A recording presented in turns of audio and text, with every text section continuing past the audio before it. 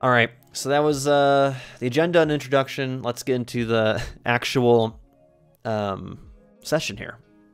So it's been now 15 minutes. I've been already burning time. So yeah, our first session we did, we discussed the term socialism and what that means and how it might mean different things to different people on the left, and how, you know, maybe there's an adjective in front of it. Kind of briefly talked about like how it's kind of changed over the years, over the decades.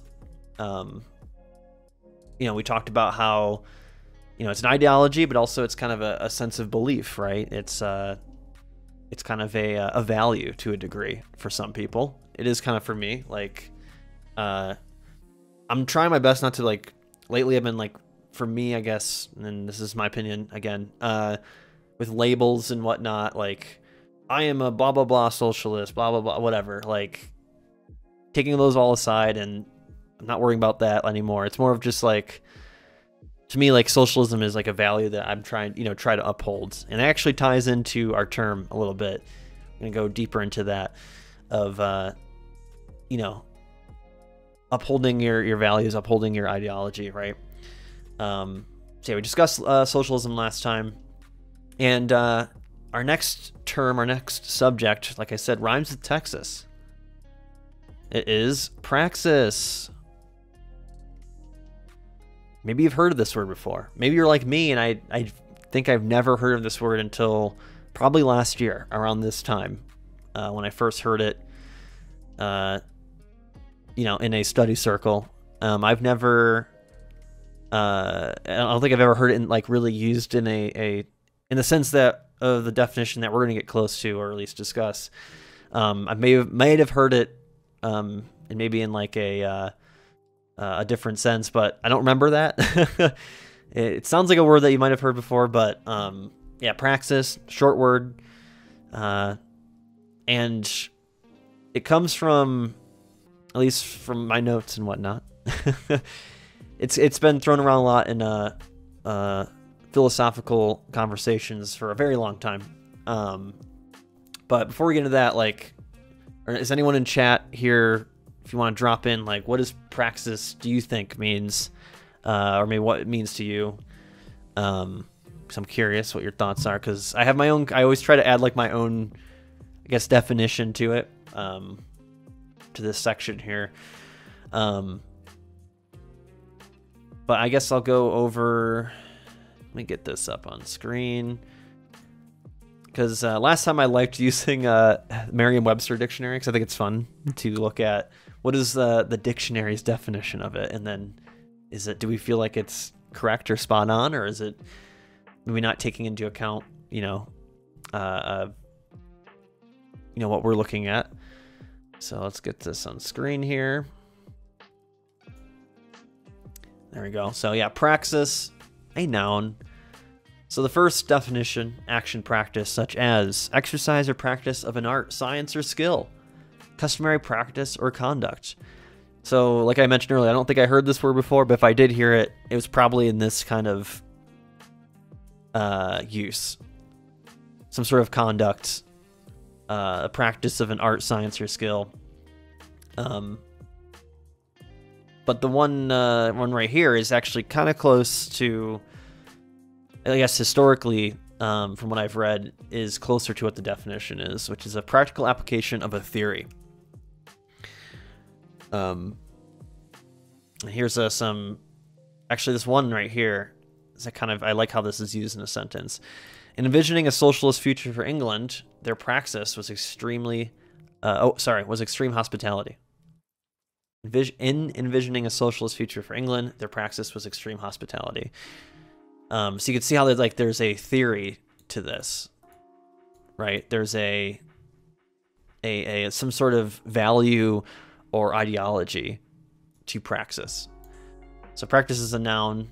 But I also like with this definition here, action practice. I like the word action. I also do like the practice, but for me, like, action, I think, is, at least when radical people talk about praxis, to me it's more in this realm of action. But I do think to a degree it is also a type of practice. You know, practicing what you preach, right? Yeah, just thought this was a fun. It's always fun to look at the Merriam-Webster dictionary. But yeah, let's go to this link here. So this guy, who I just realized is a Count Augustus or August. I'm assuming it's Augustus. I'm probably gonna butcher this. Dolega Sitkowski. From the 1800s, he was a Polish philosopher, and he's a Hegelian philosophy specifically. But he influenced a lot of people in that time, including Marx. But I want to bring this guy up because he's one of the earliest philosophers to use the term praxis.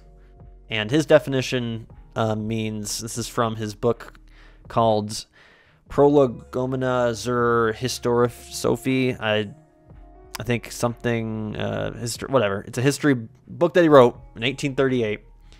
Action oriented towards changing society. And I going back to like talking about action again, he uses it in this sentence to describe it, to describe practice or praxis. Action oriented towards changing society. I honestly think, like, this is, like I said, this 1838. I would argue to a degree like this action or this definition, including the word action here, is pretty spot on. You know, it's a praxis is a way of pushing towards a society that you're looking for, that you want. So you have that definition there. Then if we go to Marx, which a couple decades later, I believe here, he refers praxis to, quote, to refer to the free, universal, creative, and self-creative activity through which man creates and changes his historical world and himself. Praxis is an activity unique to man which distinguishes him from all other beings. So the almost like being human, the activity, once again active, using that word active, or action. You know, activity unique. I think of action that distinguishes man from, you know, a dog, a cat, and whatnot. There is a thought process. There is a universal, you know, so he says free, universal, creative, and self-creative activity, action to create the world around him, create the world that he wants. So I think it's a little bit more wordy version of like what I kind of can see Augustus saying. But I think it's not a bad definition either. I don't think it's a bad definition at all. I just, you know, like you add that second sentence of praxis is part of what makes man man versus animal. I think it's a whole other can of worms to get into. So you have, yeah, you have those two terms. And then for me, I'm going to share my kind of, I don't really have like a written definition. I kind of just have bullet points here. So to me, it's like kind of the action, the kind of stuff that we do every day to create the world we want. So it isn't, you know, it is an action, but like, you know, it isn't always like,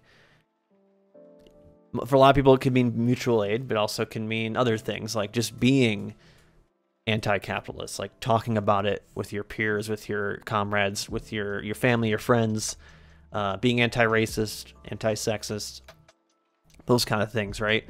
And it's, you know, it's more than just, it's like, for me, it's like the, you have your ideology, you have your, you know, your morality, maybe your values, right?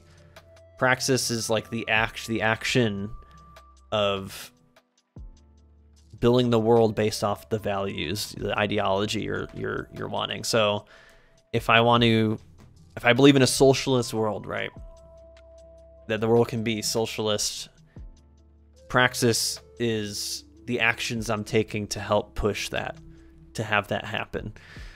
And to me, like, part of being, this is like another part, I guess, of my definition that's very long already. Part of being like a radical, you know, or whatever label works best for you, you know, I think a requirement of, or part of that, I mean, I would say a requirement is praxis, right?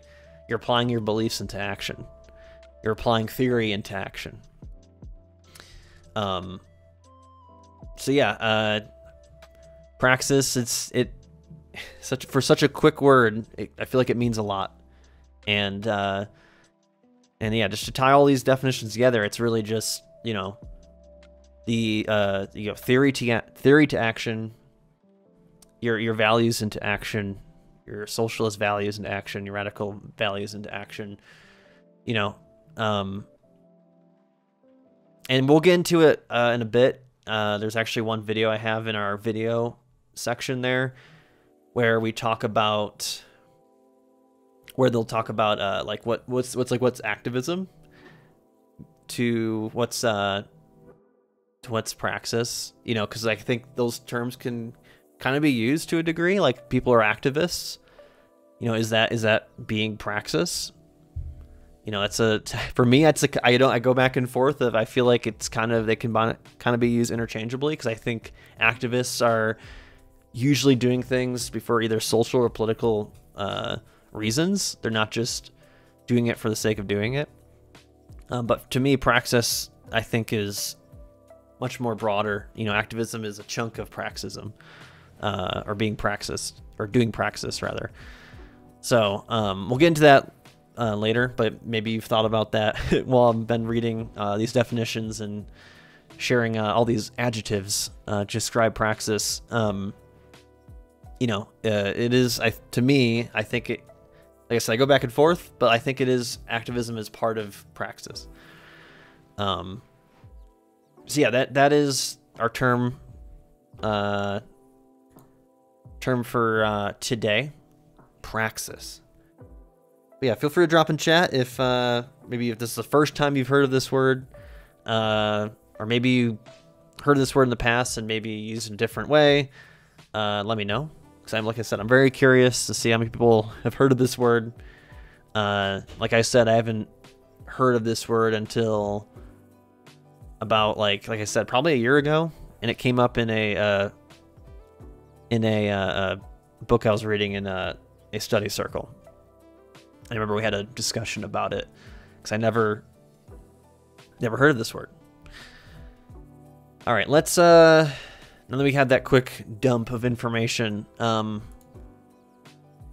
take a second to break the ice a little bit more, and let's watch some funny. Well, this is funny. I don't even know if I can fully play this, because it has a it possibly has copyright music, so I might have to keep it really low, and you'll have to imagine in your head.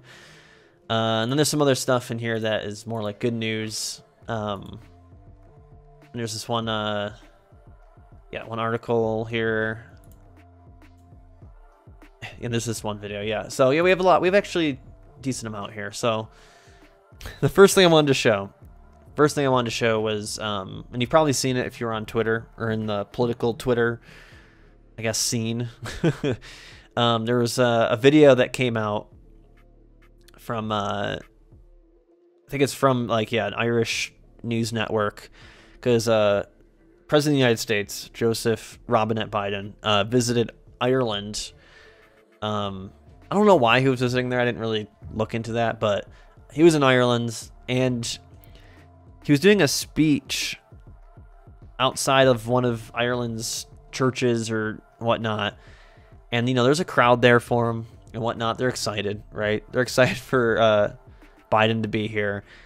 But I've never seen anything like this. This video is... I'm just gonna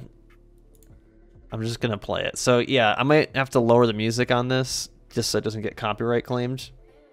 But this is a freaking WWE entrance. Please welcome, as son of Ballina and the 46th President of the United States, Joe Biden. See, the music plays. They're going crazy up here. And he's coming out like he's in WWE. It's freaking amazing. It's just great. I'm gonna turn it down just a little bit more because I don't want to get the stream flagged. But yeah, he's, you know, does a salute wave there. You have your just the mix of flags. It's so weirdly hyped. Like once again, like obviously we don't like Biden, right? But this is funny as fuck. But yeah, the music is honestly for me like this is close to the clip of in terms of just like how goofy this is and how funny this is to the clip of Trump of when Ruth Bader Ginsburg died, where he comes off the plane and the reporters tell him that she died. You know, he's like, oh, I didn't know that. And there's like tiny dancers playing in the background, like same energy. I don't think it's as good as that, but this is up there. This is definitely a top 5 Biden clip. Like the lights and everything. There is a lot of people there.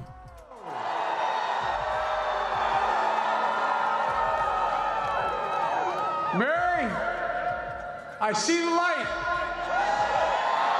Hello, Mayo. Oh, so it's Mayo, Ireland. It's great to be here with you all. It's great to be back in Baltimore during your 300th anniversary.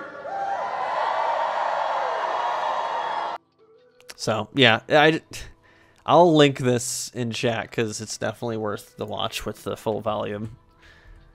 When I put it in our list here, I was like, well, I don't know if I can play all this, but yeah, Dropkick Murphys song definitely probably would have been flagged. I hope it didn't get flagged. We'll see after this VOD goes up. But so yeah, that was a funny thing that happened a couple weeks ago.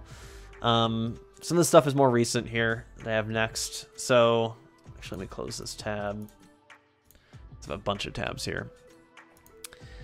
So this is it's gonna start off bad in terms of I notice I said good news and funny things.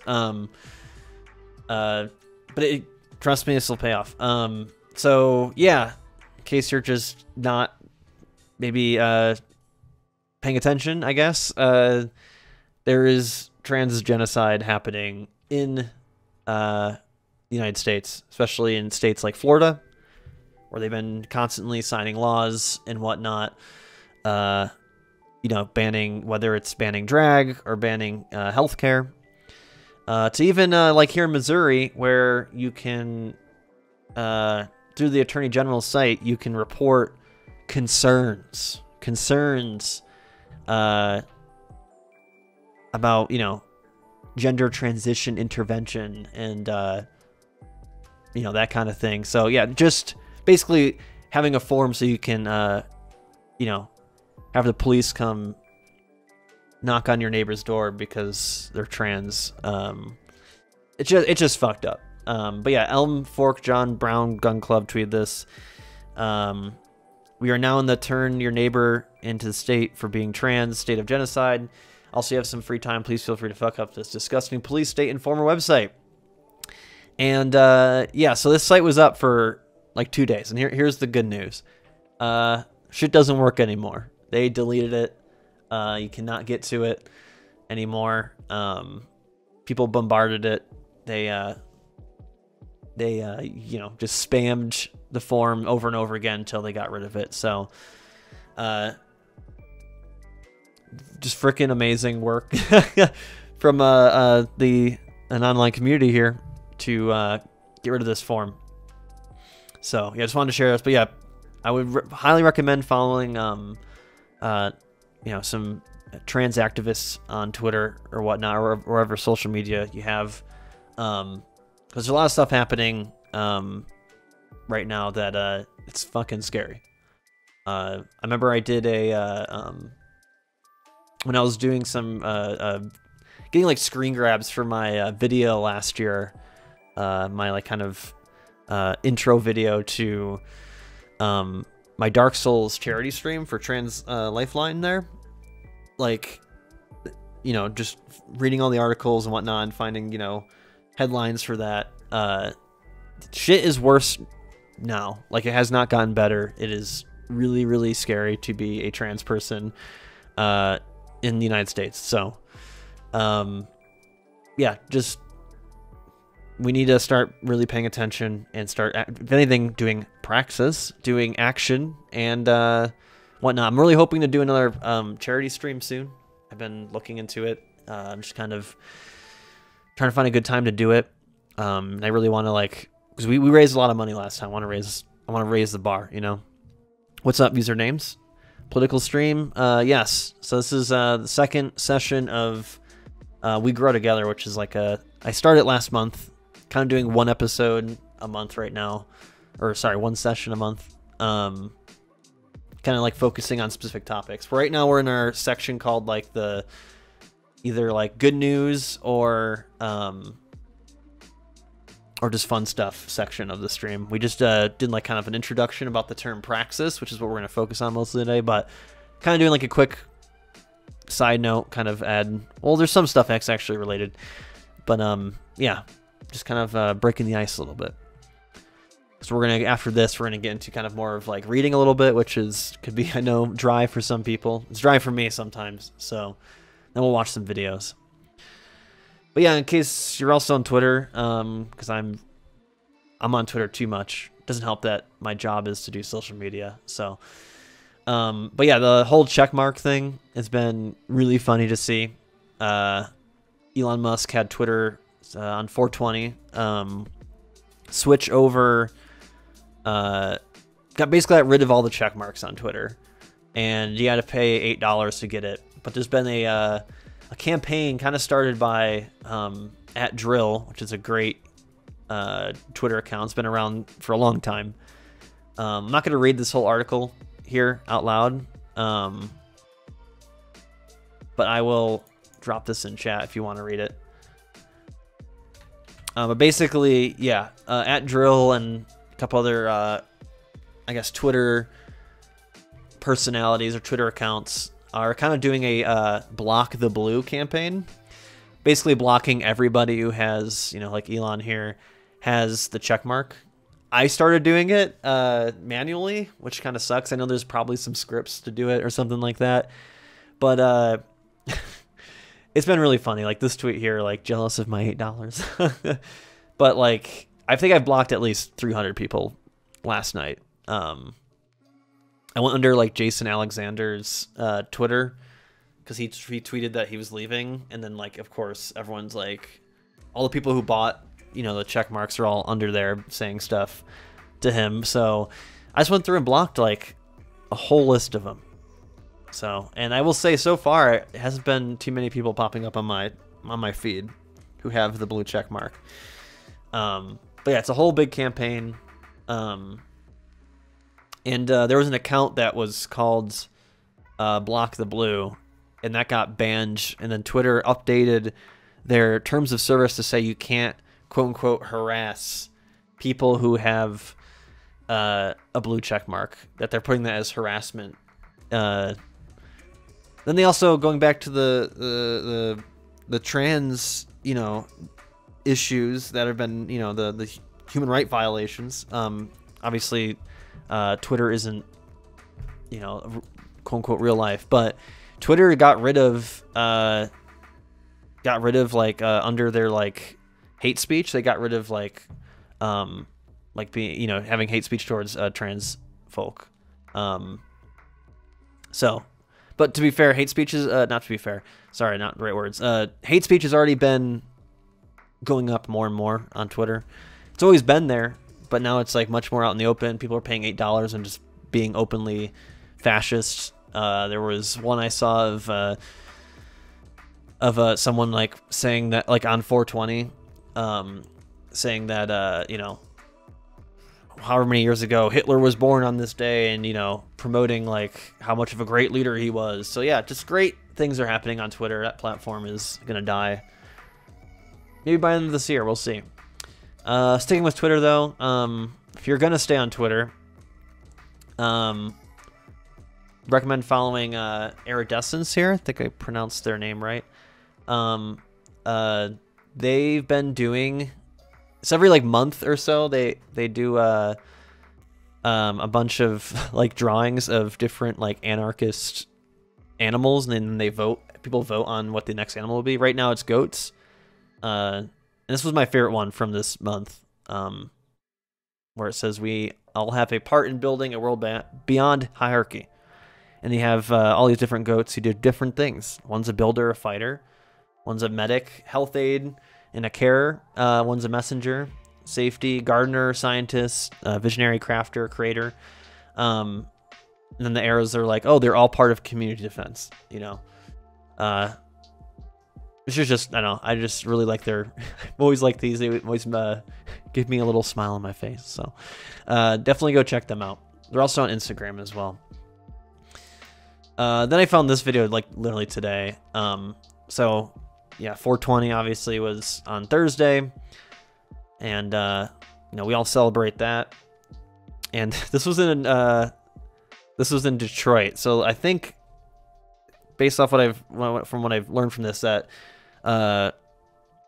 like smoking weed or whatever, you know, having weed is legalized. It's legalized in Detroit, I think, last year.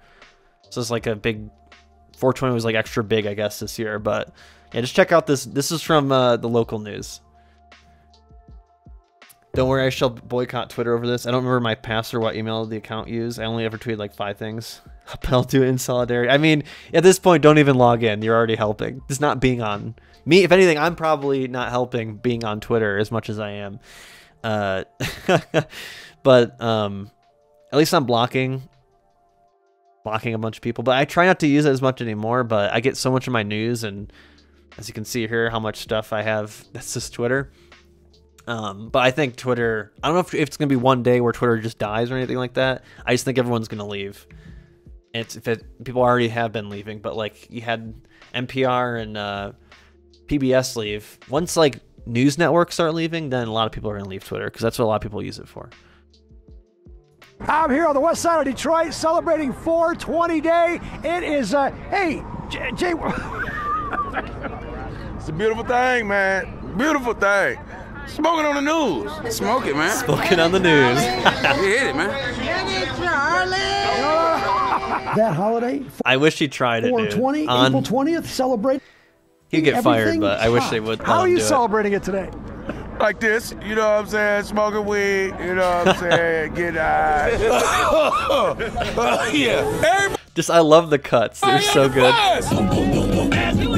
Like many on the Weed Bar bus from Eastern Market to here. Its first stop at the Detroit Herbal Center on Detroit's west side. Free weed. Who wants the weed? And many just passing it out. This year, it's awesome. Smoking pot for recreation is legal, and business is good. Business been good. Yeah, you making You know what money? I'm saying? I can't complain. Is it cheaper now? Heck yeah, way cheaper. I'm saying like the game saturated. But, you know, they're talking about the business side. I don't really give a fuck about the business side. Like, I know there's, you know, a lot of, I guess, pro-capitalist folk will be like, you know, they want to legalize weed for the sense of, like, it'll be good for the economy or whatever. I want to legalize weed and everywhere because, one, it's safer than drinking. And two, also, like, free everybody who's been put in jail for it and used, you know, as part of the prison industrial complex. Nah, so like everybody can afford it. And further on the west side, on the corner of Warren and Greenfield, the Herbalist Cannabis Company is celebrating. 420, the holiday that only matters to a lot of people in Detroit. 420, 420 all the time. It's not I don't think so, usernames. Not just today, it's mostly every day. And with all this pot, most places are giving away free burgers or Cinnabons or sandwiches. I want one of those burgers. Charlie, listen to me. I ain't gonna lie to you. Amazing.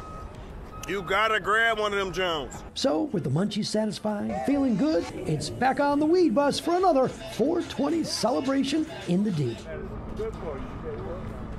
Look at me, Mom. I made it. On Detroit's west side, Charlie Langton, Fox 2 News. I like how it ends with, "You want some weed, Charlie?" No, it was just I just thought it was fun because people are celebrating 420. This was actually my first year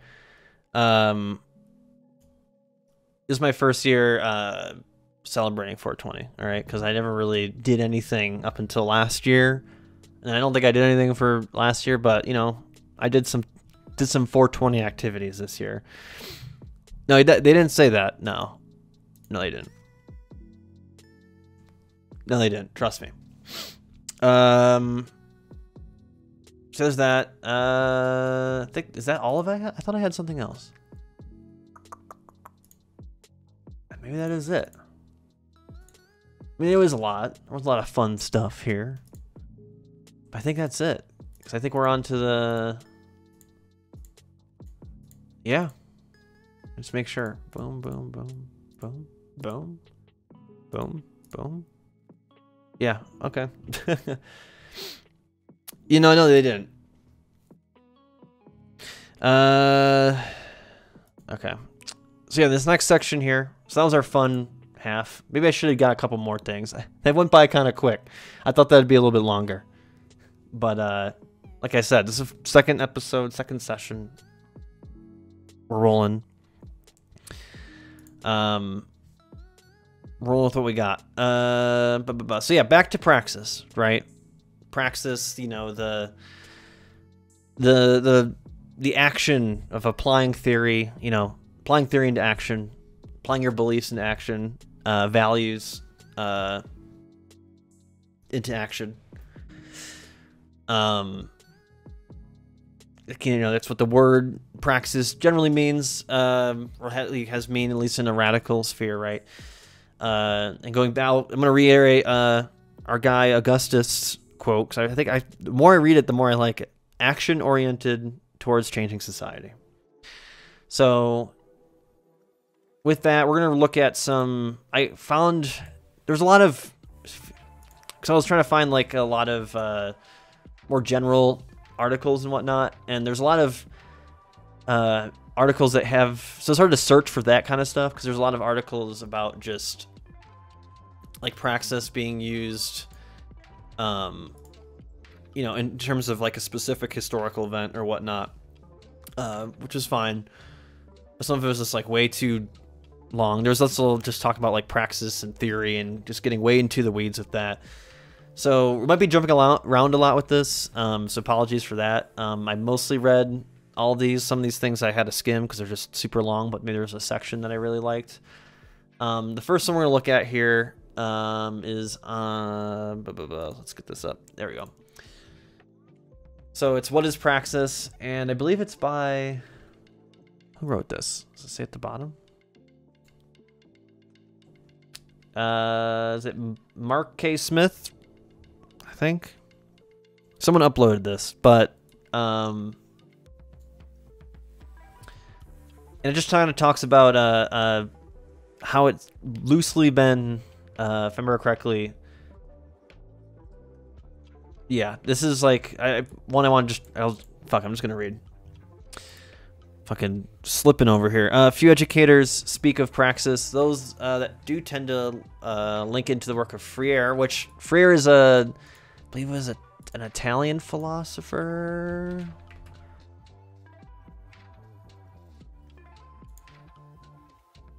A Brazilian educator and philosopher.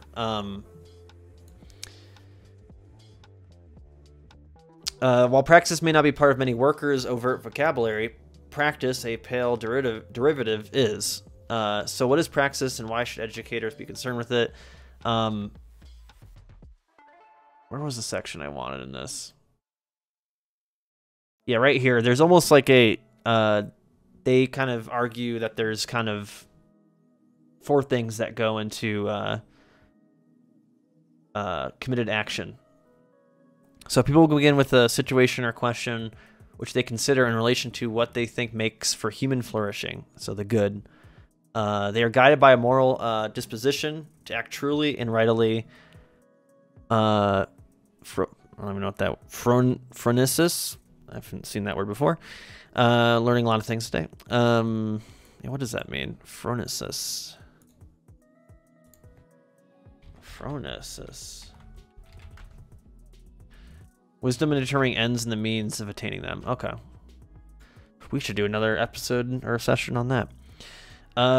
This enables them to engage with the situation as committed thinkers and actors, and this is where the practice comes in. Then the interaction, the outcome is a process. Like I said, this kind of, we're getting a little bit into like the theory stuff. Was it here? Where the production begins with a planner design, the practical cannot have such a concrete starting point. Instead, we begin with a question or situation. We then start to think about this situation in the light of our understanding of what is good or what makes for human flourishing. Thus, for Aristotle, if we're going to go all the way that far, Praxis is guided by a moral disposition to act truly or rightly, a concern to further human well-being and the good life. This is what Greeks called phronesis. Oh, I guess I could have just read this. And it requires an understanding of other people. Practical wisdom, or phronesis, involves moving between the particular and the general. The mark of a prudent man is be able to deliberately, rightly about what is good and what is advantageous for himself, non-particular respects.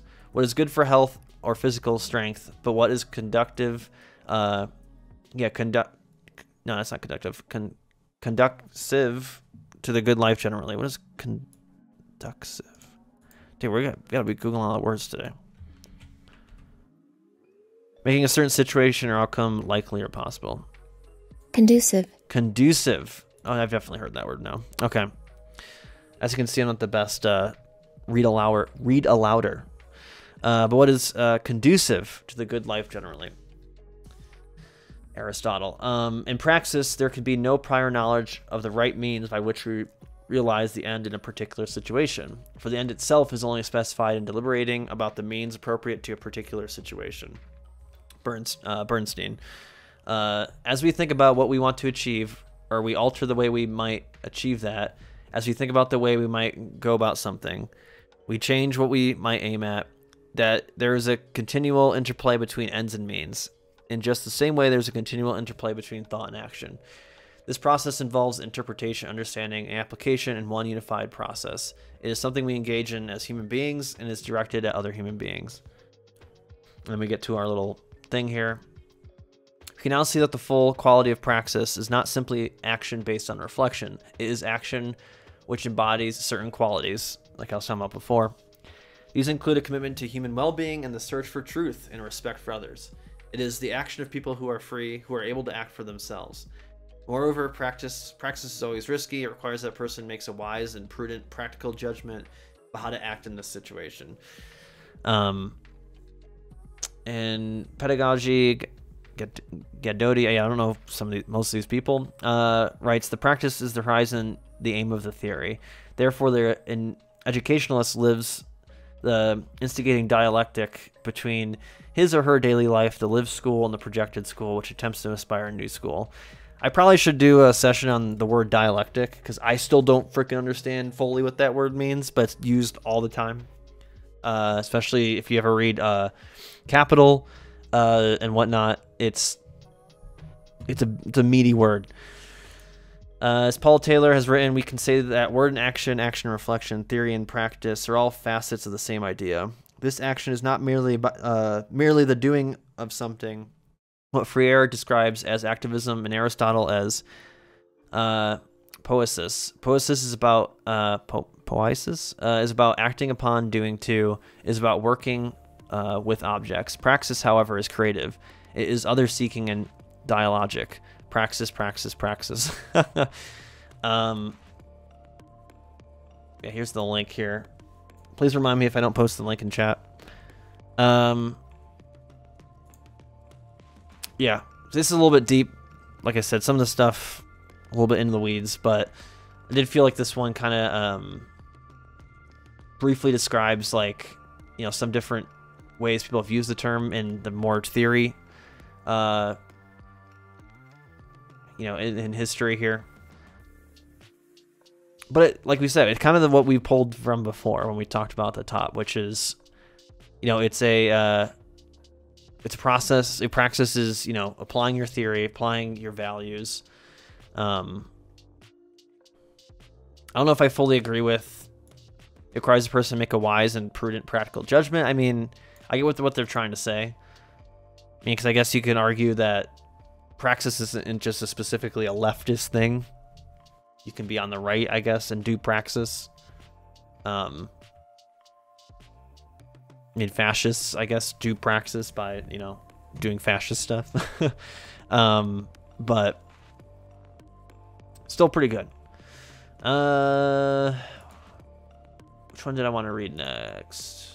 Yeah, I guess we'll just go in the order. Yeah, so then this one here, I don't know if I'm gonna... This one's a little bit longer. But this one's basically about... from Nicole Ashoff, of why they are a feminist and a socialist. And they briefly talk about like Praxis here, but I think this one, looking at from kind of further out here, is how, like, once again, they're talking about their values, you know, values of being a feminist, values of being a socialist, you know, of their ideology, and why they're, what they're, you know, kind of talking about that, and then talking about like why we fight for the things we fight for, because we believe in these things. All right, start at the top here. Feminism and capitalism are both in crisis, not a crisis in the sense that the constellation of norms, ideas, and practices that undergird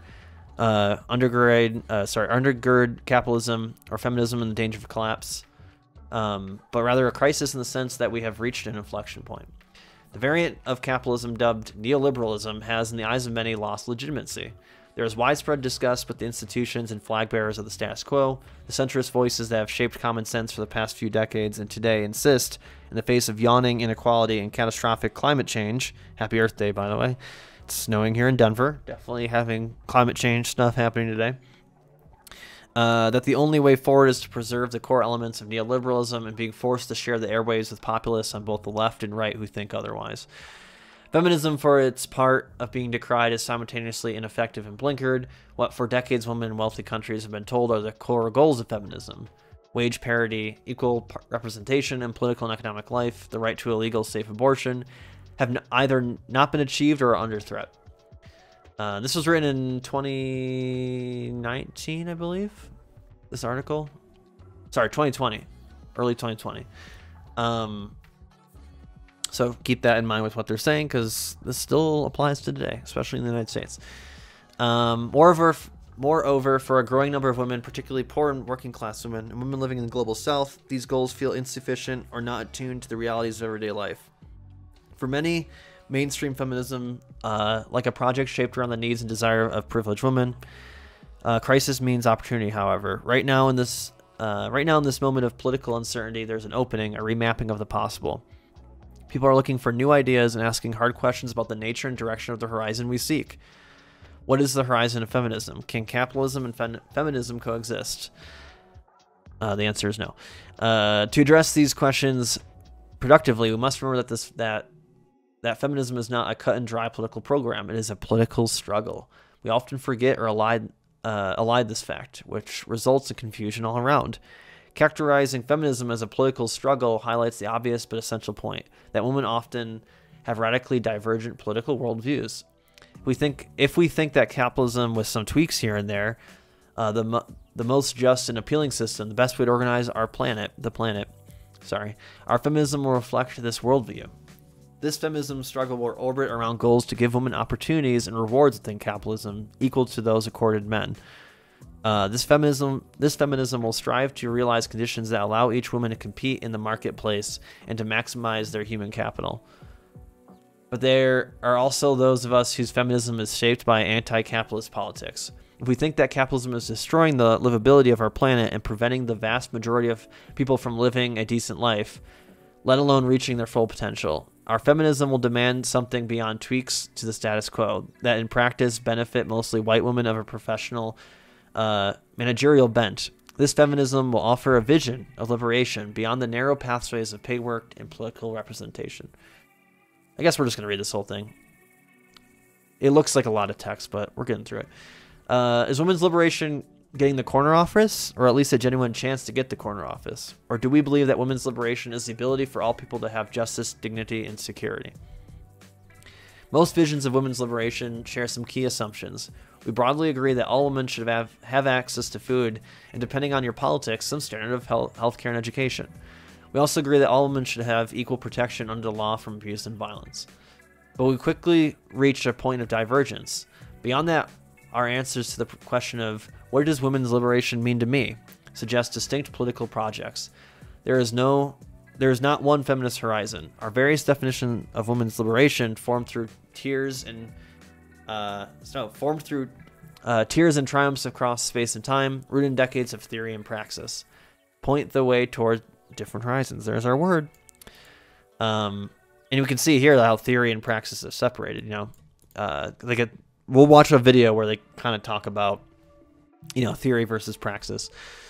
The dominant feminist project of the past few decades has encouraged us to forget this fact. Proponents of mainstream feminism have worked hard to collapse the myriad feminisms of the world, each rooted in a different political worldview and a different vision of women's liberation, into one vision of feminism that aligns neatly with the preoccupations and proclivities of our for-profit system. This version of feminism defines women's liberation as equality with men in the hierarchy of power. It makes a few moves to challenge, let alone dismantle. It makes few moves to challenge, let alone dismantle this hierarchy. However, instead, mainstream feminism is mostly concerned with distribution, focused on making room for women in upper tiers, rather than pushing for gains that would help all women, such as single-payer healthcare, guaranteed housing, free public higher education, universal pre-K, and universal pre-K and a living wage. This doesn't mean that pro-capitalist visions or versions of feminism are somehow inauthentic or without value. Markets can empower women, and the real feminist gains have been made within capitalism. These gains weren't a result of capitalism, obviously, but they were one following struggles within capitalism. Ultimately, though, by failing to challenge the divisive drives of capitalism, dominant versions of feminism offer a stifled vision of women's liberation. In this moment, we should seize this political opening and fight for feminism that doesn't prop up our destructive for-profit system. And here's the section I was looking forward to. The feminism I fight for does not snuggle comfortably in the lap of capitalism. It is rooted in the understanding that capitalism is the problem, and that a feminism rooted in democratic, egalitarian, and anti-capitalist principles is the solution. The answer to the oppression of women and children and men, the answer to destruction of our air and oceans and wild spaces, and to the muzzling of our solidarity and creativity. So right here for me, sorry, you hear that? It's the cat getting fed. Right here, to me, is like part of the praxis right here. Saying what the problem is and saying, what, their values. Why we need to destroy capitalism, why we need to, destroy capitalism, and why feminism is rooted, in the values that they have. Make no mistake, my feminism wants women to earn equal wages and sit in the halls of power, but also wants much more than this. It demands liberation from the economic and political structures that prevent the vast majority of women and men from living a good life. My feminism believes that the goal can be only achieved through anti-capitalist struggle. Thanks for the follow. Appreciate it. It is a feminism that encompasses and embraces union drives and living wage campaigns, efforts to recognize and reward unpaid reproductive labor, movements building a just transition to green energy, fights against racism and fight for LGBTQ rights, and efforts to decommodify the necessities of life. Once again, this is to me is like talking about doing praxis, right? Maybe you don't like my version of feminism. Perhaps you have your own vision of women's liberation that looks very differently. You may not have a crystallized political worldview at all. That's okay. Developing robust, powerful feminisms requires us to listen to other women and young people, and maybe a few men, about their hopes and dreams, their values and fears, their priorities and struggles, listening without jumping to judgment or offense. Feminism is not a map to a utopia that someday we'll all get to and live happily ever after in. Sorry, let me read that again. Feminism is not a map to a utopia that someday we'll all get to and live happily ever after in. It's a centuries-old struggle for liberation. I'll be fighting, and so should you. This is talking about their ideology and mentioning here, what are some things that, that we can do, that, some praxis, going back to our term. This is a really good article. Let me link it in the chat here. And if you're watching the YouTube version of this, whenever it's up, it'll be in the description. And if it's not, yell at me. Yeah, so that was Nicole Ashoff. I don't know if they still write anymore. When I was looking, it looks like they stopped writing in last year. So I don't know where to find them, but maybe if you Google them, they'll pop up. We have 2 more articles here. This one I don't think I'm going to read because all of it, at least, because it's pretty long and beefy. But it is just talking about kind of, because we're talking about like how ideology can make praxis. And here there was one section I remember reading. They're really talking about, was it right here? Yeah, this section here. So basically, let me highlight it so I don't forget it. Basically, this article is about a community group that wasn't necessarily like had a fully political like ideology behind it. They weren't like, you know, reading theory and then deciding to make a community farm. They kind of were just doing it autonomously, doing it organically. You know, and they kind of made their own systems. So I guess like, you know, so this kind of goes against like the definition we kind of talked about. And I think this is where the kind of the confusion I think comes from. And maybe there's a debate that needs to be had of like, does praxis need to be necessarily political in the sense of like, I am a socialist, I am doing praxis? Like, can it just be more like, I just want to help my community. I believe in the value of community. So I'm going to be doing action, which is part of the definition we talked about, doing action to get our world, to get my community to a better place. What is praxis? That is what this whole thing is about. Yeah, so like at the top of the stream, we kind of looked at some definitions that like Marx has said, and kind of like my own definition. The one that we've kind of been going with is, generally speaking, is the action of applying theory to action, applying your values to action. But most of the time it's talked about in a political way, or a theory way. So like this article here, to me, like I said, I've read a good chunk of this, but I don't know if I want to read all of it. But basically they're saying, actually, let me just go to the quote. I lost it. But I think like one confusing thing about praxis is that for some, I think, and I think there's a good argument for, is it doesn't necessarily have to be a specific ideology. It doesn't have to be you are a socialist. I think you can do praxis and be, you know, I think fascists do praxis sometimes, right? So I think it's less about, I think people tend to think it's a leftist thing specifically, when I think it's just more of a word to use to describe putting theory to action. So I hope that made sense. Let me go back to my original quote here, actually, just for folks maybe popping in. So Augustus here, his last name I'm not going to try to pronounce again. This is from like the 1830s. He wrote, praxis is action oriented towards changing society. So yeah, kind of going back to that, just applying theory into action. To me, it's more applying your beliefs, because I think, like I said, you can maybe not necessarily be quote unquote political, you know, not being a socialist, but still, you know, believe in bettering the world, right? And maybe you're doing that in your own way. But I still think that as leftists, we should use that word more often, because that's the best way. Yeah, it's not like an object. No. It's a noun, I guess. You know, it's describing a type of action. Yeah, here's Marx's label again, or Marx's definition again. To refer to the free, universal, creative, and self-creative activity through which man creates and changes his historical world and himself. There was another part that says, praxis is an activity unique to man which distinguishes him from all other beings, which, yeah, it's like a, yeah, I guess like an application. Yeah. So, for me, I think the quickest way to say it is like applying theory into action, applying beliefs into action, values into action. So like if you want to be, you know, if someone is really cares about the environment, them doing anything to help promote the environment is Praxis. I know, like in my study circle that I do, we kind of jokingly throw around Praxis, that like, but things that clearly probably aren't Praxis. So it'll be like watching this movie that has nothing to do with anything politics, right?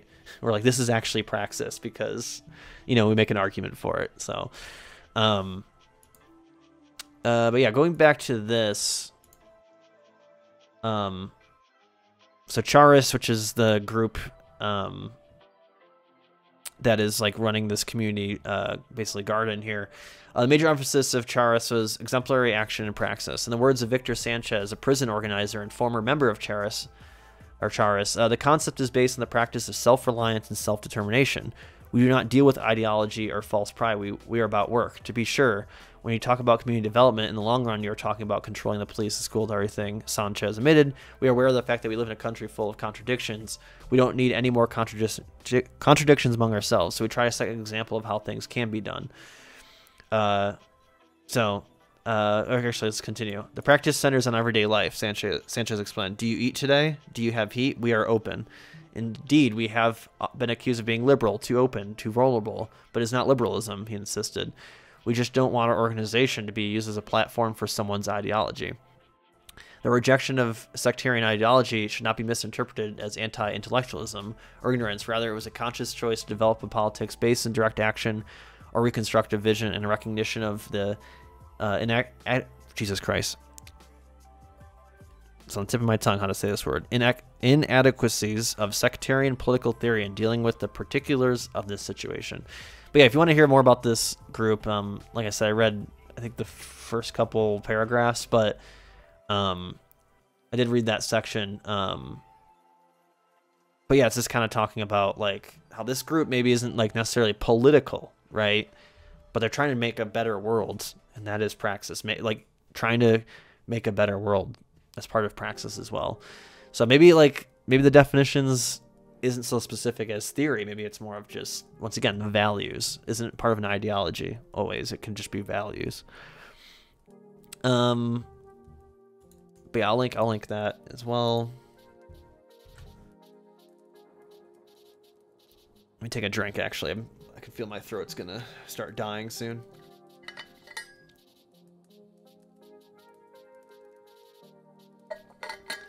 Sorry if we've been getting any drop frames. I'm just gonna ban this guy. I don't even care. Bye. Yeah, last one here. This one, once again, I don't think I'm gonna read too much from. This is talking about like anarchist communist economics, which yeah can be a little dry. But there's a section here about Praxis, and talking about our guy Freire, who I mentioned earlier. So I'll read this section. Praxis, Paul Freire defined Praxis as reflection and action upon the world in order to transform it. This is to say that we should seek to act as revolutionaries through a conscious program of uniting our thinking about our actions and the impact they have. Theory and practice should aim for a relationship of back and forth, testing and reassessing, and building theory collectively out of the concrete struggles of the oppressed classes in action. As Marx says in The German Ideology, communism is for us not a state of affairs, which is to be established. An ideal, it is an ideal to which reality will have to adjust itself. We call communism the real movement, which abolishes the present state of things. The conditions of this movement result from the premises now in existence. Libertarian communist perspective economics has then been shaped by the belief in the potential leadership of the working class and popular classes, and the commitment to prescriptive economics, reflecting both a strategy for achieving such an economy and a theory which reflects our experiences in struggle.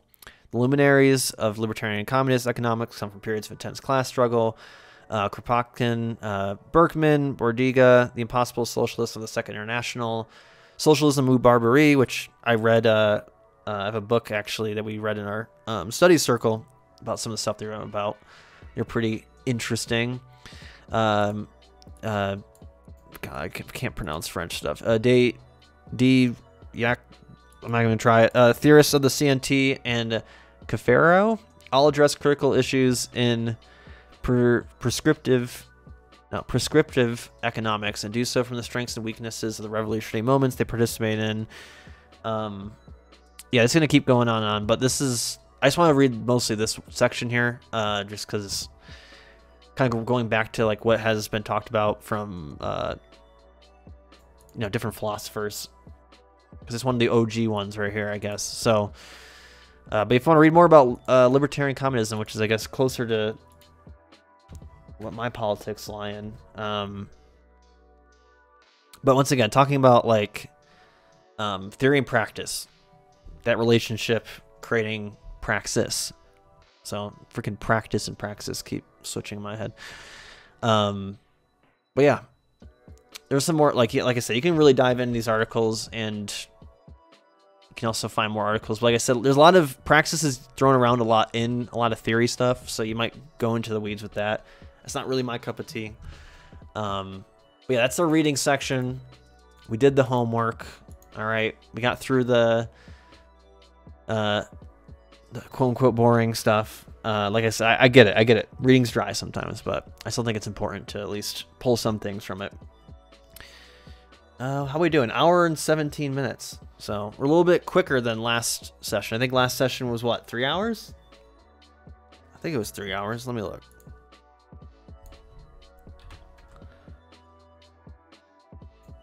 I think we did around 3 hours. Maybe I had too little here. What's the difference between libertarian communism and libertarianism? So, like, yeah, that's... I think I briefly talked about it last time. So, like, libertarianism, like that, libertarianism comes actually from left-leaning folks who are just anti-government. A lot of, like, anarchists and whatnot will sometimes call themselves libertarians. We're going into the whole label thing, too, which lately I mentioned at the top. Like, I'm trying to be less label-y, just because I feel like there's... You can pull from a lot of different, like, parts of, theories of leftism and whatnot.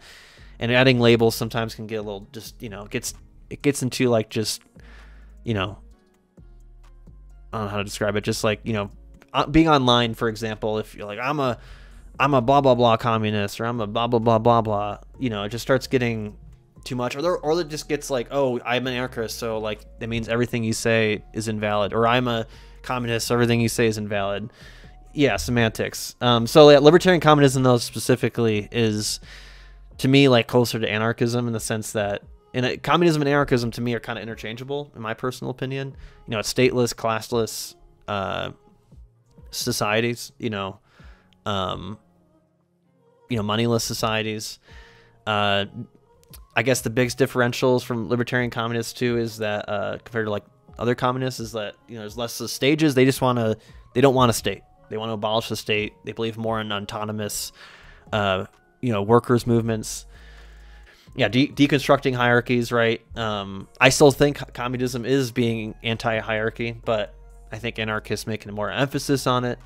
If you're more of the Marxist-Leninist stance, you believe more in stages, right, of communism. Socialism then communism.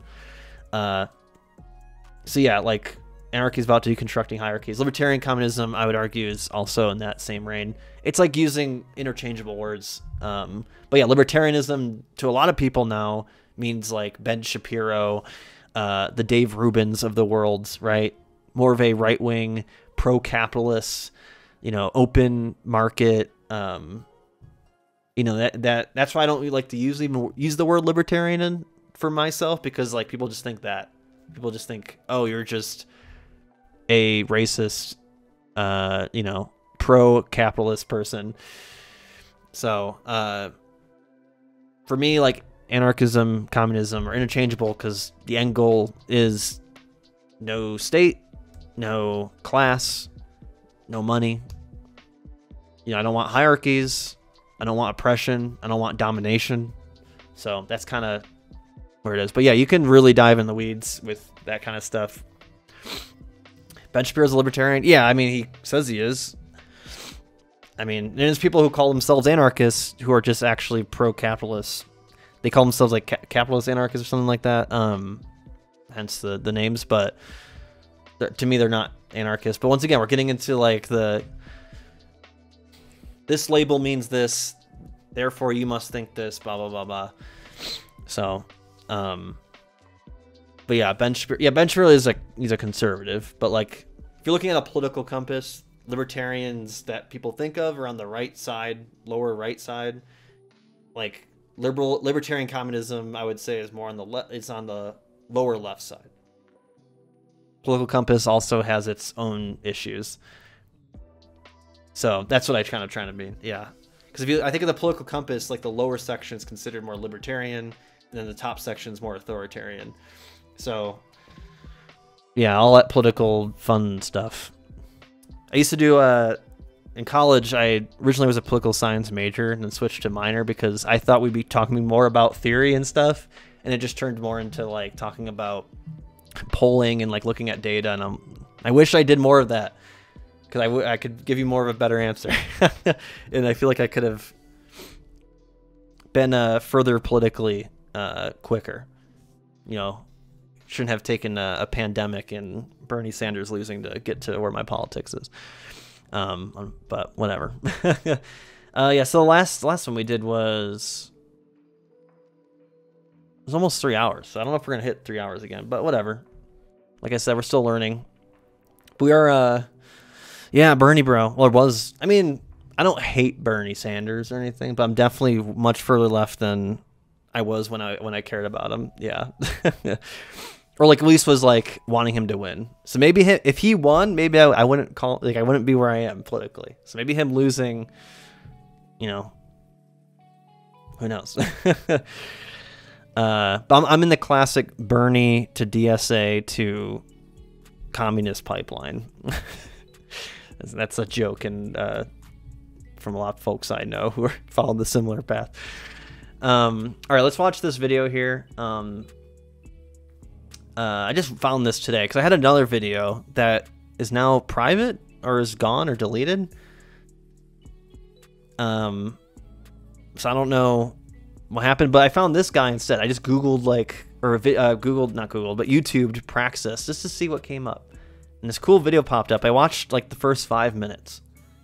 And I just thought it was wholesome because he's filming in like what looks like his backyard, and it's a gorgeous fucking backyard. I would never move.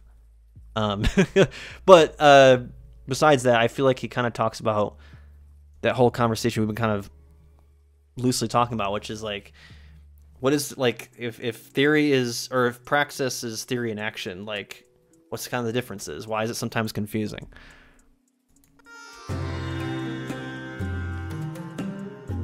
This is 9 months ago, this video, so it's new. Hello.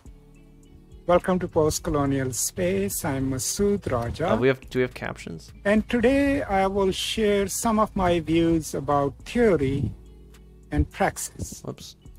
Now, obviously, I have to say these two words in a linear fashion, which sometimes implicitly implies that theory and praxis are these two separate entities. Am I right though with the like, this is gorgeous. Gorgeous. And with all the firewood and stuff, you know that they like have some great bonfires. I grew up in upstate New York, so like bonfire is like part of our culture up there. And I'm just so jealous of this everything. And that's how most people also tend to treat them. It looks fun. Like some people would just say that's theory, it's got nothing to do with praxis. And vice versa, right? But, you know, there are two sources where you can go to really understand clearly the loop that constitutes these two terms, which means that they are not necessarily separate, one or the other, but they are constantly interconnected. What was that, little corgi or something? One is famously the Deleuze-Foucault interview, Intellectuals in Power. I'm supposed to pay attention, but I thought that dog for sure, was gonna go in the water. Maybe they do. Intellectuals and Power, which actually was the interview that Gayatri Spivak responds trying to listen, but I'm also getting distracted by the in her dog. essay, Can the Subaltern Speak? and I'll post a link to that interview in the description. And there is a moment in that interview where Deleuze basically says, theory is praxis. Good call. I don't know my dogs. It's not separate, or something to that effect, that it's not separate from practice or praxis itself. The other more comprehensive resource, of course, in understanding theory and praxis is Paulo Freire's Pedagogy of the Oppressed, right? And I have a whole series on it, which you can watch. But what Freire famously asserts at different places in the book is that theory is reflection, thinking about concepts, and praxis is action, right? So praxis without theory is what he calls mere activism. And theory without praxis is what he calls mere intellectualism. Yeah, so I was talking about that earlier. Is like, I feel like some parts of the definition of praxis can just be activism. And I kind of go back and forth of whether I think they're different. Like, I feel like they're kind of the same to a degree, because a lot of people who are activists, I feel like, are doing it for a social or political reason. They're not, they're not just doing activism for the sake of, because it's a good thing. There's also usually like a social or political reason they're doing it, right? Because you can, once again, be like a right-wing activist, so he kind of talks about it here. So for Freire, then, a praxis has both in it. It has the theory, and it has actual actions that we take to change the things, right? So both the concepts are not just interconnected, they depend on each other to define themselves. Right? Now, in terms of literary studies, most of the times, if we think of theory, we think in terms of, oh, this is new criticism, this is structuralism, post-structuralism, and then we think of it as a tool that allows us to open a text. But I think that's a very limited view of theory and its usage. Now, we all live in one or the other theory. We see the world from that perspective. Okay? So theory then informs the way we look at the text, what we find important, what we find significant in a given text, and what is it that we privilege over other things in a given text. So let me give you an example. Let's say I'm a post-colonialist, whatever that means these days. So when I pick up a novel, if it is set in India, chances are I'll probably not just focus on the aesthetic aspects of the novel.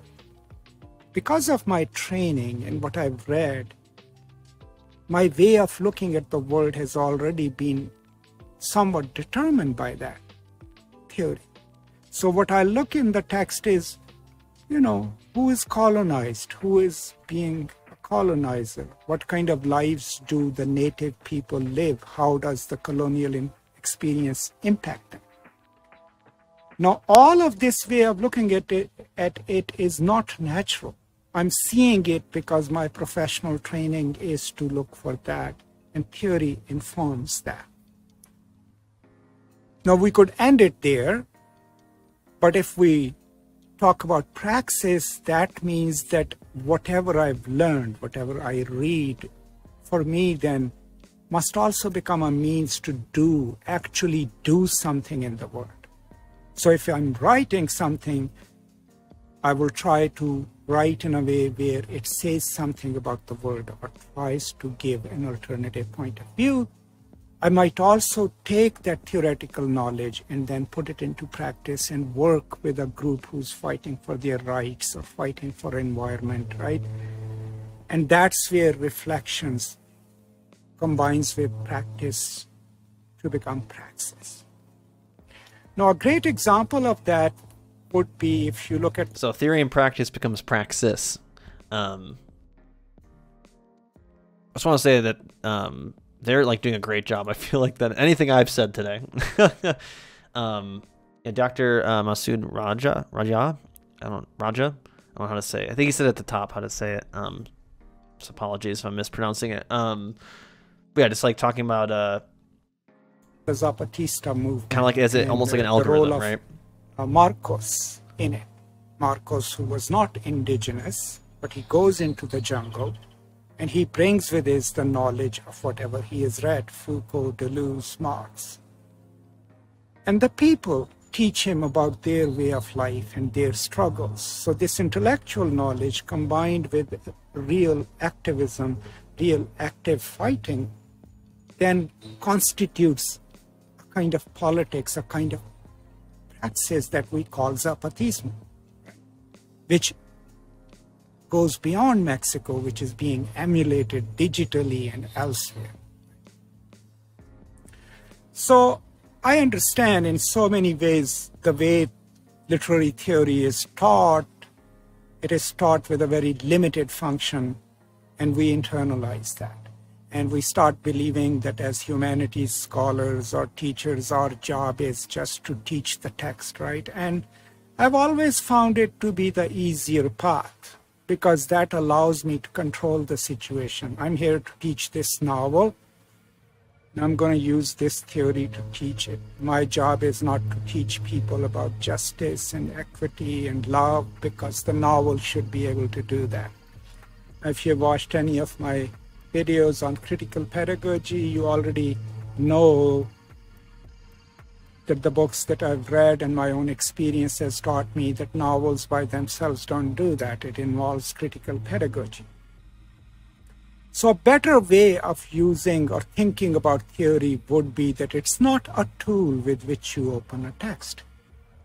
As you read more and more theoretically, philosophically, you are defining your own self. You're constructing your own self. That self then sees the world from that philosophical and theoretical perspective. And then that's what you bring to a text and to actual practice in the world. Now, there is a little bit of a cautionary note, and Said talks about it in his book, The Word, the Text, and the Critic. And that is about his theorization of affiliation and filiation. And I have a video on that you can watch. So filiation is sometimes what we get from a family group or a kinship group, right? Kinship group, and that defines our worldview, our politics.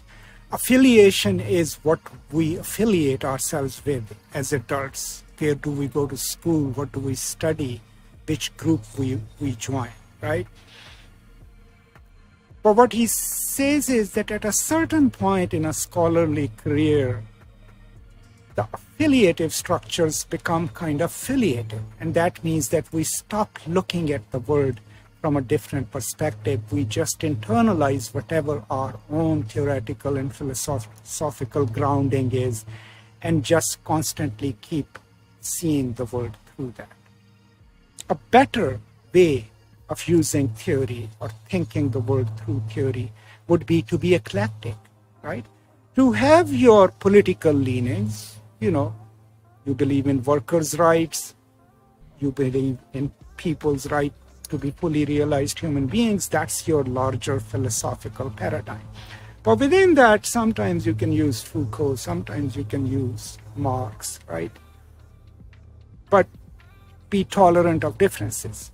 So let me give you an example of how theoretical and philosophical knowledge shapes our consciousness and then also helps us see the world from that perspective. Think of, let's say, if you are an economist. If you have internalized that productivity is the most important thing, you will look at labor and think from the point of view of productivity. If you're a leftist economist, you will look at it from the point of view of how labor is treated and how they are paid. You're using economic theory, but you're looking at the world differently, and it will allow you to draw different conclusions. That's it. I hope this was useful to you. Let me know what you think, and I will now talk to you next time. Very well spoken. I wish I could speak like I'm. Trust me, like every time I do these kind of streams, I overthink everything I'm saying, and that's why I freaking always feel like I have to correct myself or missay something. I wish I could speak like this. Just so well thought out, and just like they just one take it, amazing. But yeah, here's the video if you want to watch it again or subscribe or whatnot. I think I might subscribe afterwards. And then so that was more of like the theory stuff again. But there's this video that I watched a while back when I was first thinking of doing this series here. Once again, having some sort of values and acting on them, trying to make a world a better place. Yeah, this is a London anarchist group squatting mansions to fight homelessness. Actually, I'm gonna stop the music. I feel like it's a little distracting in the background since we're watching videos at this point. If we see a big building that looks expensive and it's empty, we take it. Hold on, let me see if I get English subtitles. I don't know why it's in Czech.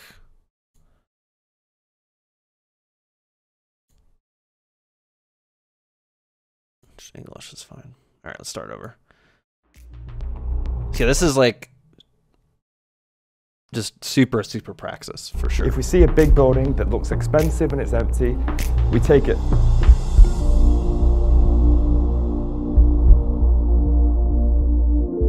In 2016, there were 4,134 rough sleepers in the UK, up by 16% from 2015. Currently, there are over 200,000 buildings that have been empty for longer than 6 months. In the United States, I don't have the exact numbers obviously in front of me, but there's enough housing to house everybody in America. A lot of people who are trying to, you know, and nothing against them because they're, you know, on the same side of trying to fight to, you know, give housing to people who are homeless. There's always like this argument that we need to build more, we need to build affordable housing, all that stuff. It's like, we have housing to like already house people. We just refuse to do that, either because they're not affordable or there's, you know, other things going on. But like, I know in Denver we have so much housing here, but it's so fucking expensive.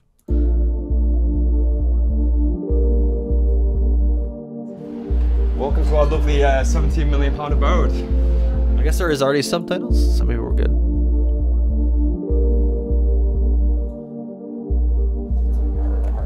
Oh, this was funny. London-based activist Anal, the autonomous nation of anarchist libertarians, are famous for squatting empty high-end properties. Once inside, they open them up to the homeless. Freaking amazing acronym. Just classic troll. Classic troll move. So you're here for the grand tour, yes? Let's take you through. This is our screening room. We're gonna have a nice projector up here, do some nice films, documentaries. In the meantime, we might be through that TV, who knows? We've got a fire alarm, which you know, everybody knows to ring when the bailiffs or the police arrive or whatnot. We've opened a good 30, 40 buildings in the past. When you like first open the squat, like the adrenaline rush, especially when you've been like scouting out a building for ages, a really nice one that you've been wanting, and then you find an entry point, like boom, like yeah, it's beautiful. We've been eyeing this building out for a while, and obviously we got evicted from the other one, and we came straight over to this place and got in within a matter of minutes. You could probably fit about 100 people in here easily, like safely as well. These are like the penthouse suites for the exclusive members of Anal. What is Anal? Well, I mean, it stands for the Autonomous Nation of Anarchist Libertarians. And we think it's just like a really joke symbolism of how we're taking the piss out of the system, basically. Again, such massive, massive rooms with chandeliers, and we've got lovely views from outside. After the fascist attack in Belgravia, if we want them to know we're here, you know, come back again. We were having workshops on the day, we've got children and families around, and the next thing you know, we've got people screaming that there's somebody trying to break into the building. So we presumed it was private security, like the owner trying to get us out illegally. And then just windows started smashing. Then we learned after looking outside, you know, they had fascist masks on and they were pouring fascist salutes. Leftists are just memers of standards and ethics. Yeah, when you think about it, yeah. So yeah, we know how to meme, that's for sure. We knew then it was fascist, then at that moment we're like, right, well then, let's fight back. So we grabbed fire extinguishers. None of us got injured though. Definitely as a squad I've seen there's a lot more squats popping up. They say that, you know, most working class people are just 2 paychecks away from being homeless. It's the housing crisis, isn't it? Society as it is nowadays is... Yeah, 2 paychecks, I mean, probably even less than that in America right now. I mean, I'm very lucky to like be able to like, I always at least have like 3 months of rent. That's always my goal. Like my parents, when I was living, when I was younger, our family, we lived like paycheck to paycheck. Maybe we get like some extra money because my dad would do overtime or something. And maybe we go on vacation every couple years. So like we're still like a lot better than a lot of other people. But yeah, it's like I feel like there's a lot of people I know who can't do like the more go to the movies or like go out to eat once in a while because or are worried about losing housing constantly. Living paycheck to paycheck. When I first moved to Baltimore, I worked for like $12 an hour. And then my partner, she was working for like, I think, maybe $10 an hour. And I think 2/3 of our paycheck collectively just went to housing. You know what I mean? Like, it's crazy. Generating more and more homeless and more poverty. So is it morally acceptable to have buildings like this empty while people are dying on the streets who needn't be, I'm lost here. Where am I going? Not through here. I'll get lost in the building myself. There's a room of just a bucket of keys there, or whatever that was. When it comes to Central, to be fair. Yeah, it's fucked. My mom wants to get a house for us, but it's too damn expensive. Yeah, I mean, like I make decent money now for my age, and I'm blessed and lucky to have that. But even then, like I still am like, what? I don't know. Like I have a savings account, and I'm like. I have to like, I did the math. I'm like, I got to save for like 10 more years to even like put a down payment on like, even like the shittiest of houses in Colorado here. Like it's crazy. And I get YouTube ads sometimes of like houses, like, and they'll be like, it'll look decent. And then it'll be like $500,000. I'm like, what? $500,000?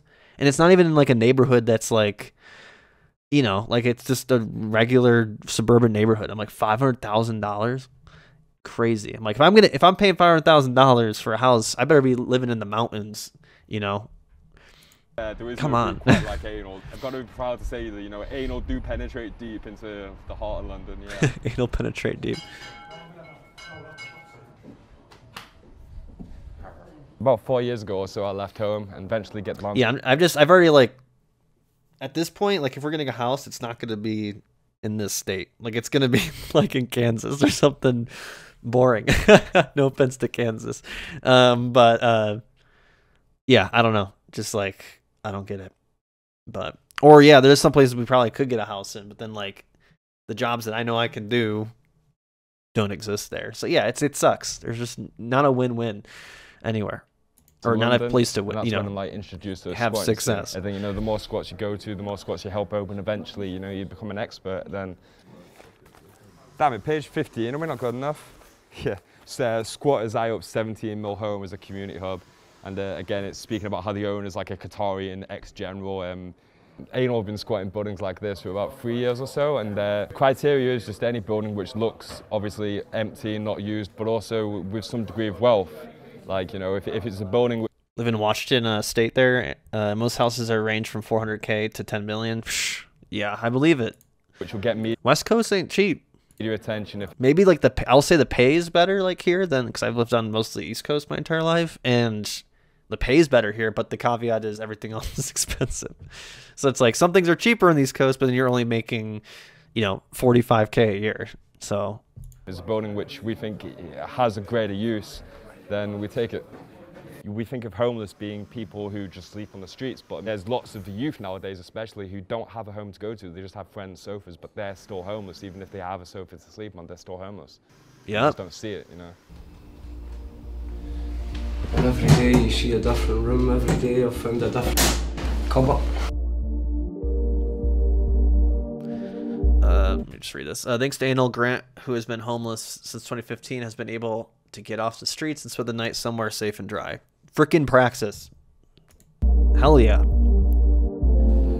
in 2015, I had my family, a good life.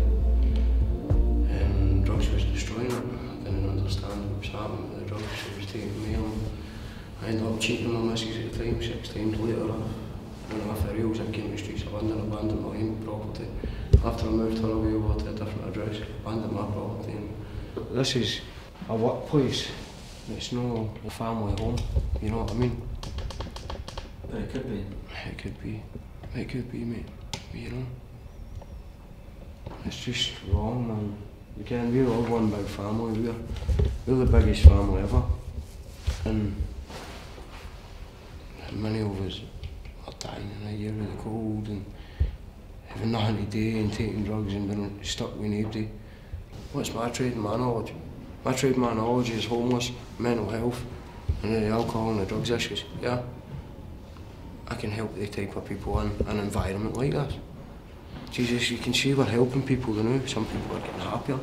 There's people coming off the streets, they're getting cleaner, they're getting everything they need, and they're getting fed. That's what they're in us today, you know, with my aim, me. If you look at the streets right there, like, now, they have values. You know, they're like, you know, I want to help people like me, and like, you know, at least give them a place to eat and sleep and just be happier, you know. And he's even using his lived experience to help other people. Just freaking amazing. It was 6 years ago. There were so many homeless now. The problem is getting so much worse. There is hundreds, if not thousands, of buildings just like this one within Central or within. Yeah, $20 to $30 an hour is not enough to live here. Yeah, I mean, then people have roommates too. Like my partner and I, you know, we split things, right? You know, I don't know if I would. Maybe I could live by myself, but it wouldn't be able to do. We get to, you know, go to the movies and stuff. I wouldn't be able to do any of that stuff. Or maybe not be able to, you know like have time for anything else. I would just be working. So that's the thing, is like, I'm once again really lucky and privileged, but there's a lot of people I know who live by themselves but still make, you know, $20, $30 an hour, but they're, you know, struggling, or they're living with their parents still. Like this one. Or they, you know, because they have to.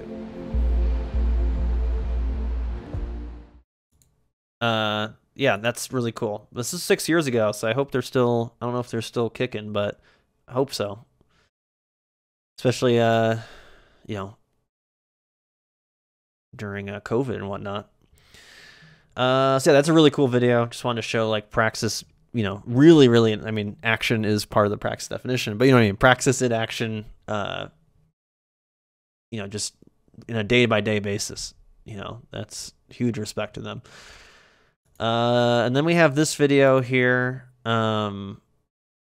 By Second Thought, who we watched last time, talk about like what is socialism, and this video I hope is just as informative. They always do a good job. So we need a wealth redistribution. Can't read today. This is why we need wealth redistribution. If anything, if everyone can afford a house, then maybe more people will be willing to contribute to a better society. Yeah, but I mean, I think the system is never gonna. Capitalism works because. Or works at least for the, you know, the rich and whatnot. You know, right? Like, yeah, at the very least. I know what you're saying. Like, I agree, right? You know, it's like, at the end of the day, though, like, capitalism works because there's so many people living paycheck to paycheck. If everyone had everything they needed, you know, they would stop potentially maybe going to crappy jobs and feeding the machine. You know. Yeah, it's just, it's crazy. Oh yeah, let me link this video if folks want to watch it again, or send it to their family and friends.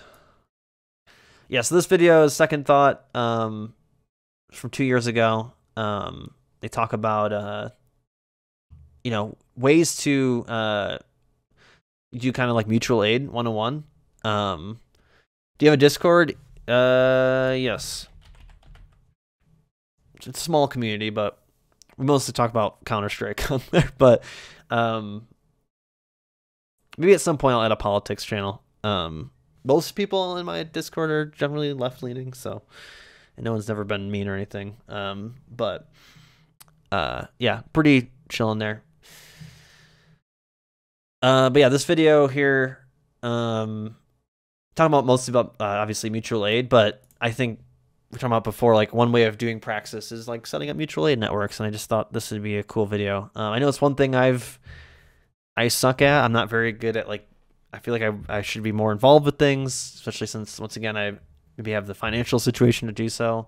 At least I try to donate money a lot to mutual aid networks at the very least. But maybe this will be helpful for maybe if you know, maybe in your community, if there's something that you think that a mutual aid group can make. You know, like these people, they're squatting and finding ways to house homeless. But yeah, this video I think will be just informative of like mutual aid and whatnot, and maybe it'll kind of tie into future subjects that we're gonna do. This episode was made in collaboration with. Actually, let me once again close captions. This episode was made in collaboration with Reeducation. If you'd like to learn more about the specifics of mutual aid, be sure to check out their video after this. I feel like this is like 720p. What's going on? There we go. It said auto 1080p, but it did not look good. We live in troubling times. The most powerful nation on Earth is on a collision course with complete economic collapse. We hop from crisis to crisis every few years, and each time millions of Americans lose their jobs, their homes, their healthcare, and their livelihoods. Meanwhile, the rich continue to capitalize on the suffering of the many. In the aftermath of the 2008 housing crisis, real estate companies and wealthy individuals snapped up countless homes of the recently evicted, and to this day, they rent them out at more and more ridiculous. Yeah, the freaking housing. I mean, 2007, 2008 was when I started to get old enough to kind of like, I wasn't like, I would say politically like, too involved or anything like that. But I started like watching the news more, and at that point I was kind of starting to become libbed up a little bit. With like Obama and whatnot, running and whatnot. But yeah, I hope to do an episode on like either Occupy Wall Street or just like 2007, just like the year, because I feel like a lot of important shit happened then. And I was just young enough to like at least not fully understand everything, or at least be able to pay attention the way I could have.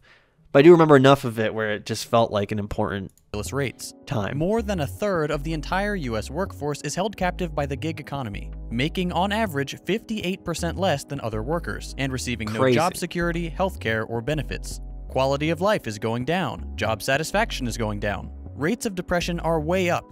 Life expectancy is on the decline. And in a country with seemingly endless resources for wars, tax cuts for the rich, and industry bailouts, we have over 500,000 Americans without so much as a roof over their head, and tens of millions more on the brink of joining them. We are ramping up our military posturing against countries like Iran and China, one to justify the endless and Ukraine.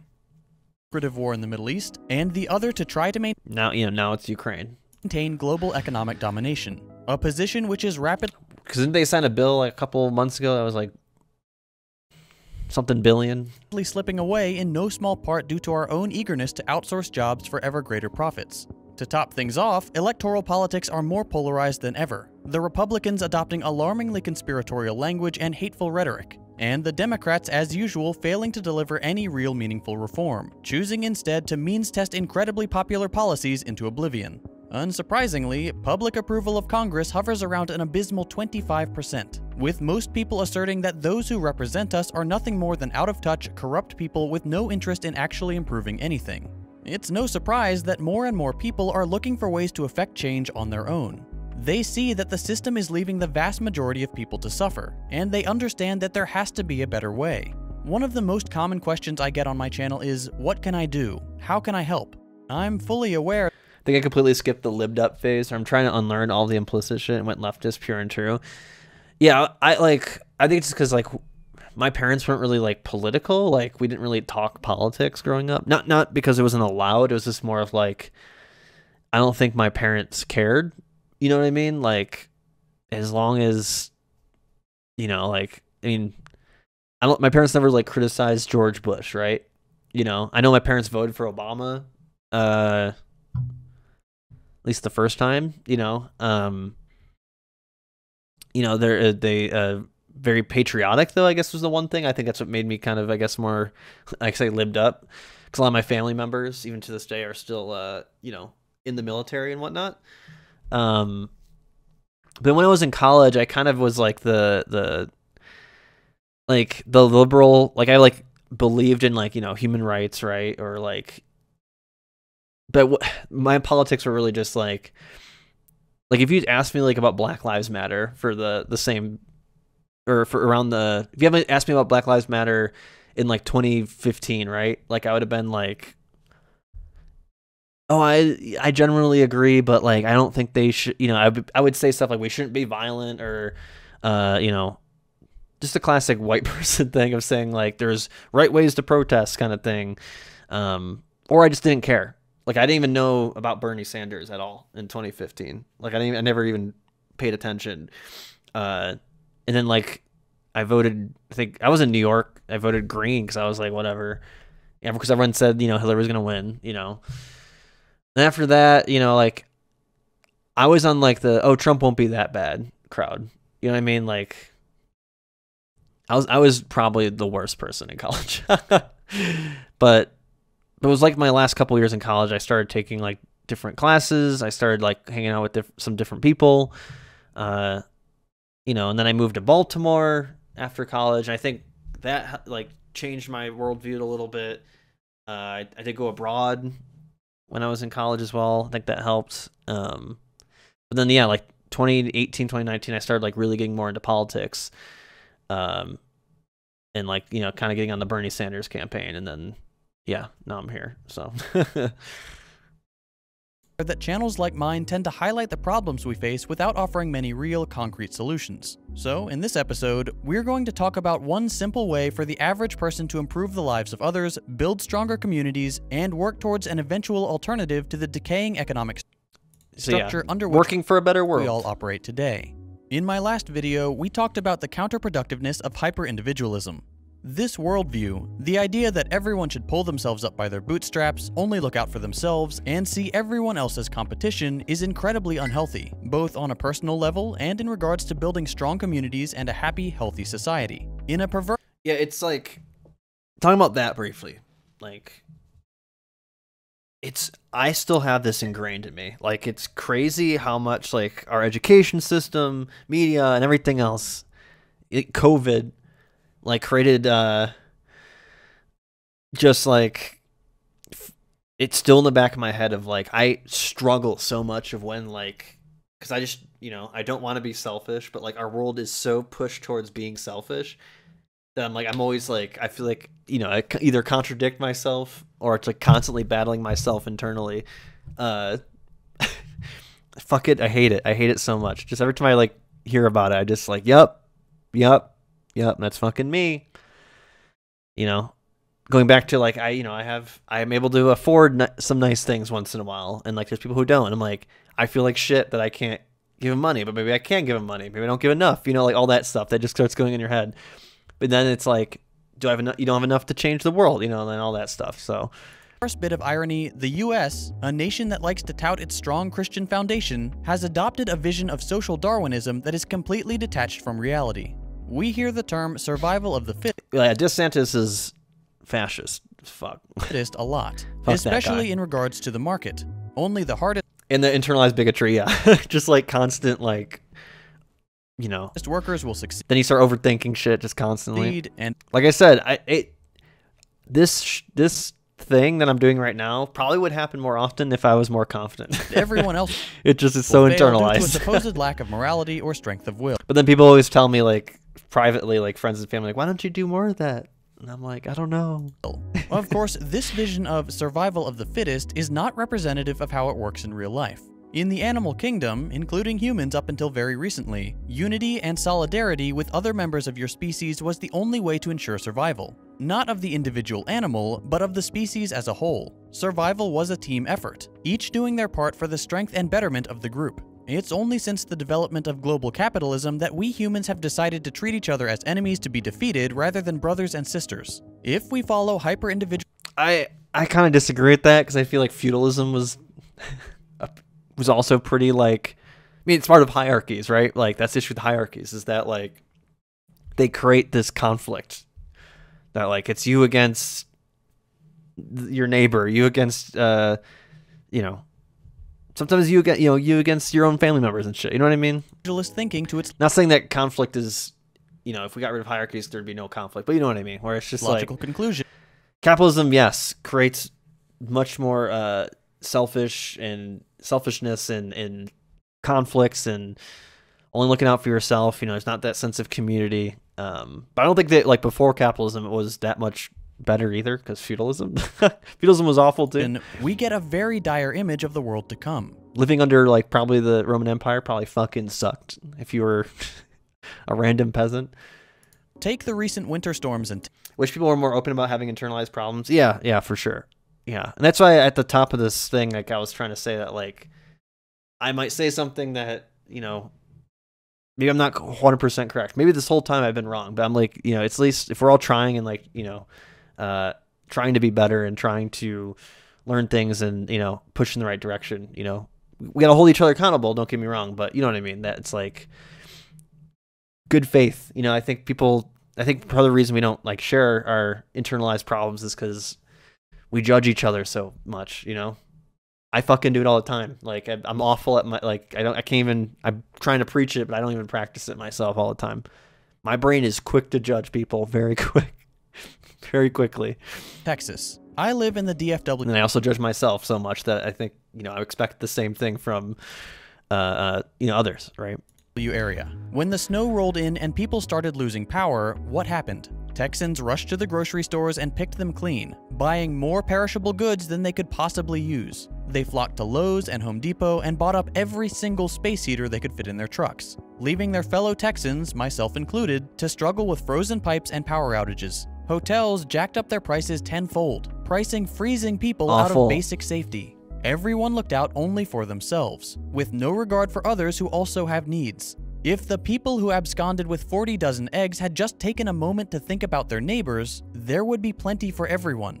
Instead, a few people took far more than they needed, and that food that could have fed countless families, will spoil before they can use it. This is the problem in a nutshell. Yeah, people were buying like freaking a fierce, like, anything you buy dairy is going to go bad. So like, it's just dedication what to are the you survival doing? Of the individual. Even the meat, unless you have like a big freaking freezer, like what are you doing? To the detriment of the survival of the group.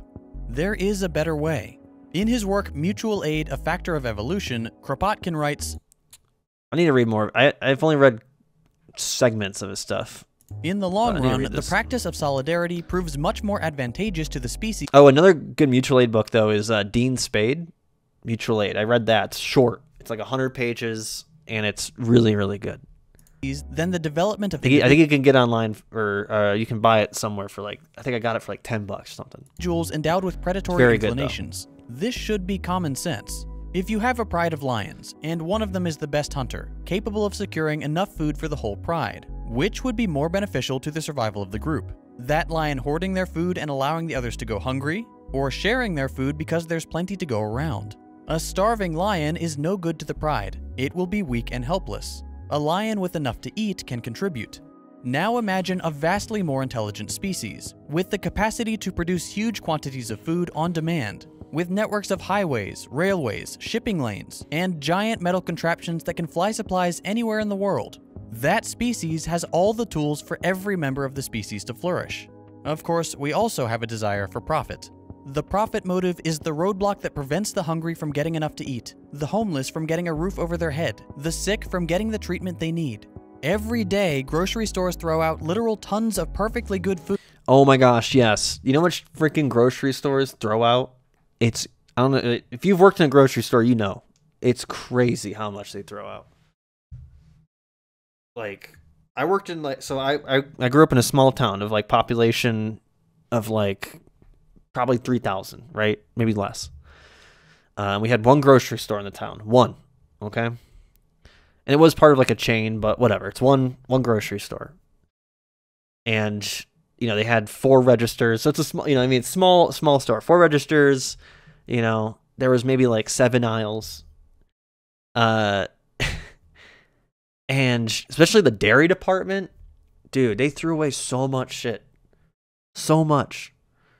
Like they always had like to have the yogurt section completely stacked, but they would throw anything away as soon as it expired. Boom.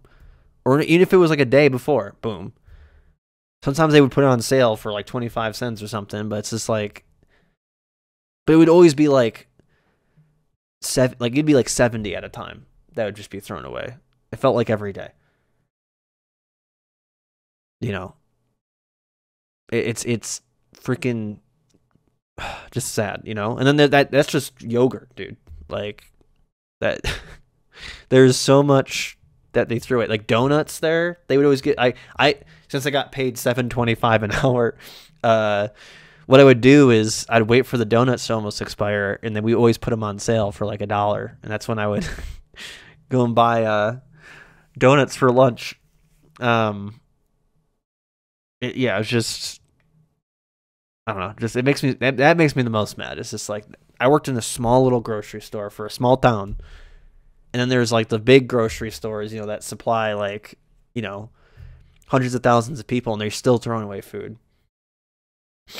Yeah, well, because the reason there's so much of it, it's easier for the companies to mass produce it and that's what keeps it, you know, they can make it cheaper that way too, right? They mass produce it, and they don't give a fuck if it's thrown away.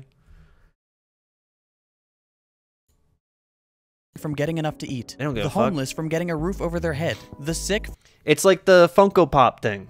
There was a report that came out that Funko Pop was throwing away like all their shit that what didn't sell, and people were getting mad at them, right? And it's like, okay, you're mad about that. Food companies do the same shit. Restaurants do the same shit. Who do you think eats the food? If you go to a restaurant and you finish like half the plate and you don't take it home, who do you think eats it? Oh, it doesn't. It gets thrown away.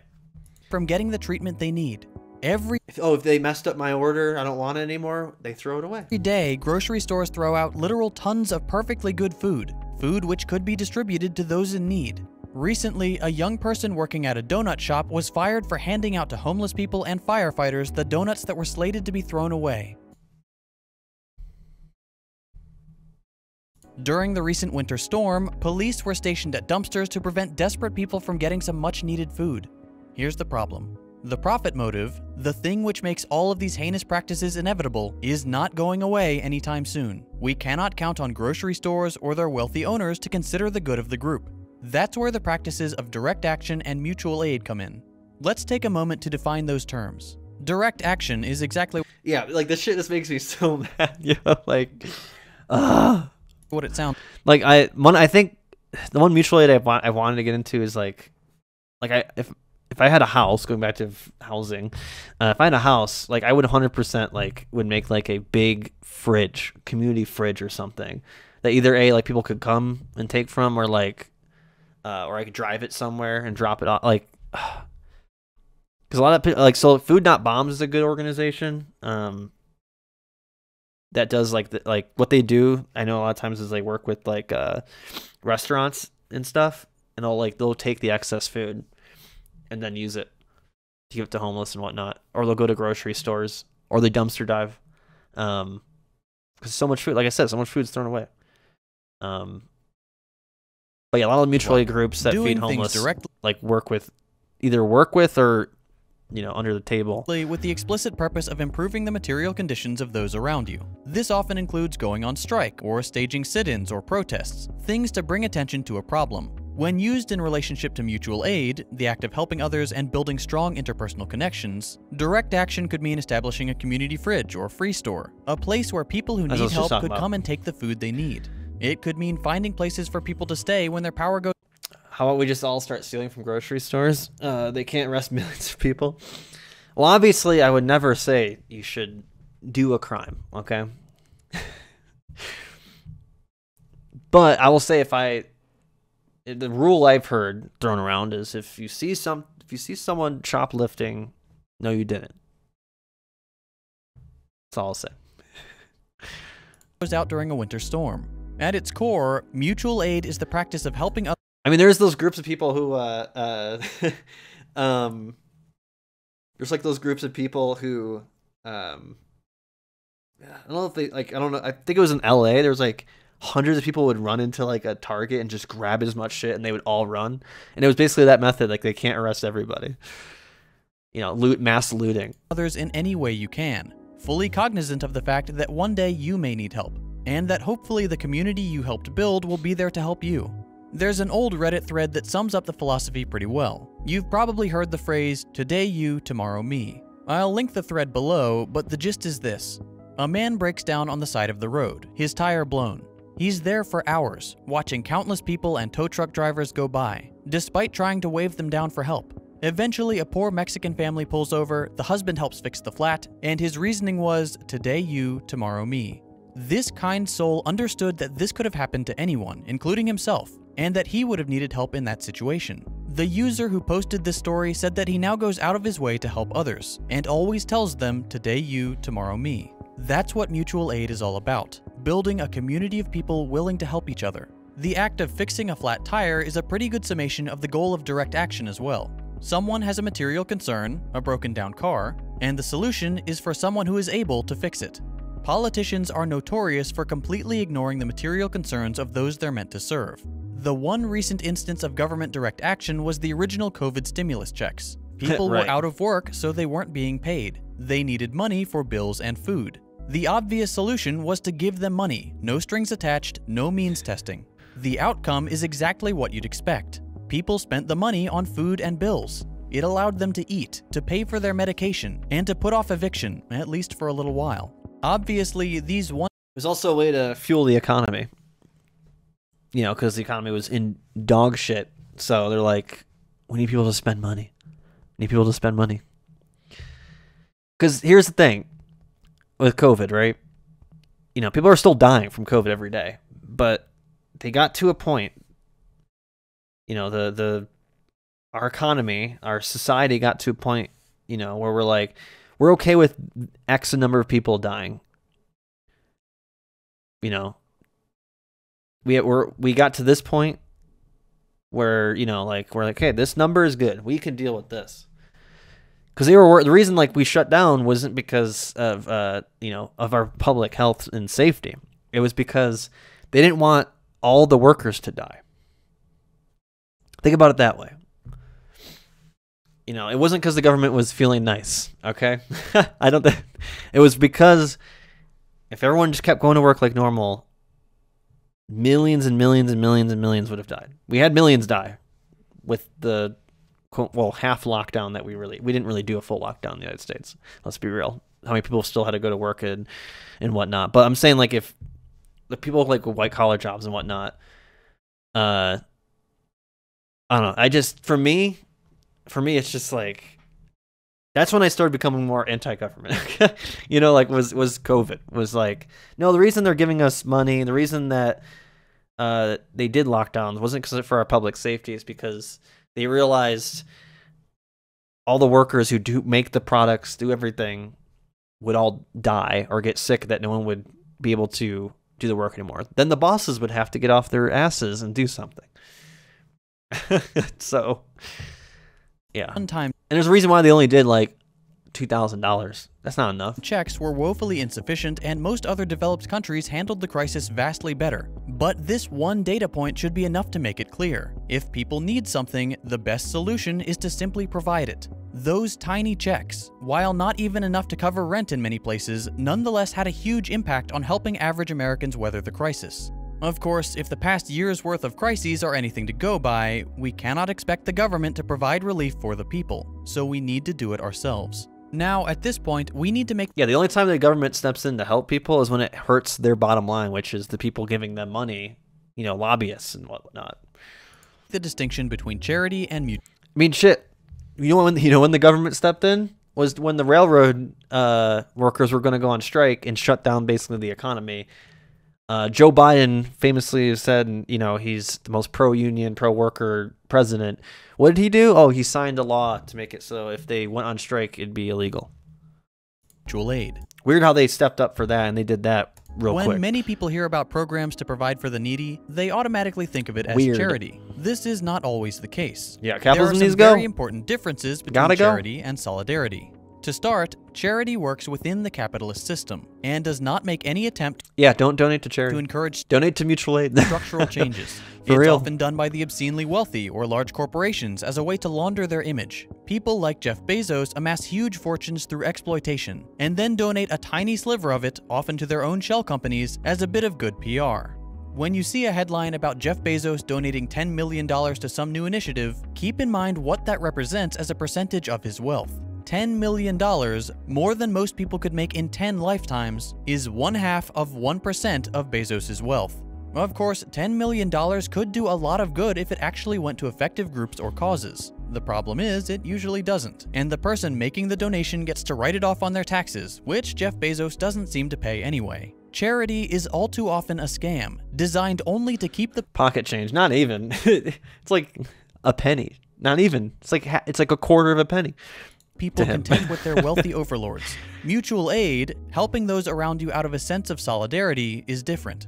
The goal is similar to what charity claims to be about, that is, providing the needy with the things they need, but it goes beyond that. With a lot of charities, too, usually have rules in place of who can get the services they provide. That's the other thing. You know, there is charities that help with, like, homelessness and whatnot, right? And a lot of times those charities, even if they mean well, what they wind up doing is being like, they start making a rule of who is actually homeless, right? Or who actually needs this food. You know, a lot of mutual aids don't give a fuck. They don't ask, no questions asked. You need food? We got it, right? Because you don't know their situation. Yeah, maybe they do have money, but maybe they don't have money for food. Maybe they do have a house. Does it mean that their kids might not be starving, right? But a lot of charities, what they'll do is be like, no, you have a house, so like we're not going to give you any food. This is for people who are in this specific situation, you know?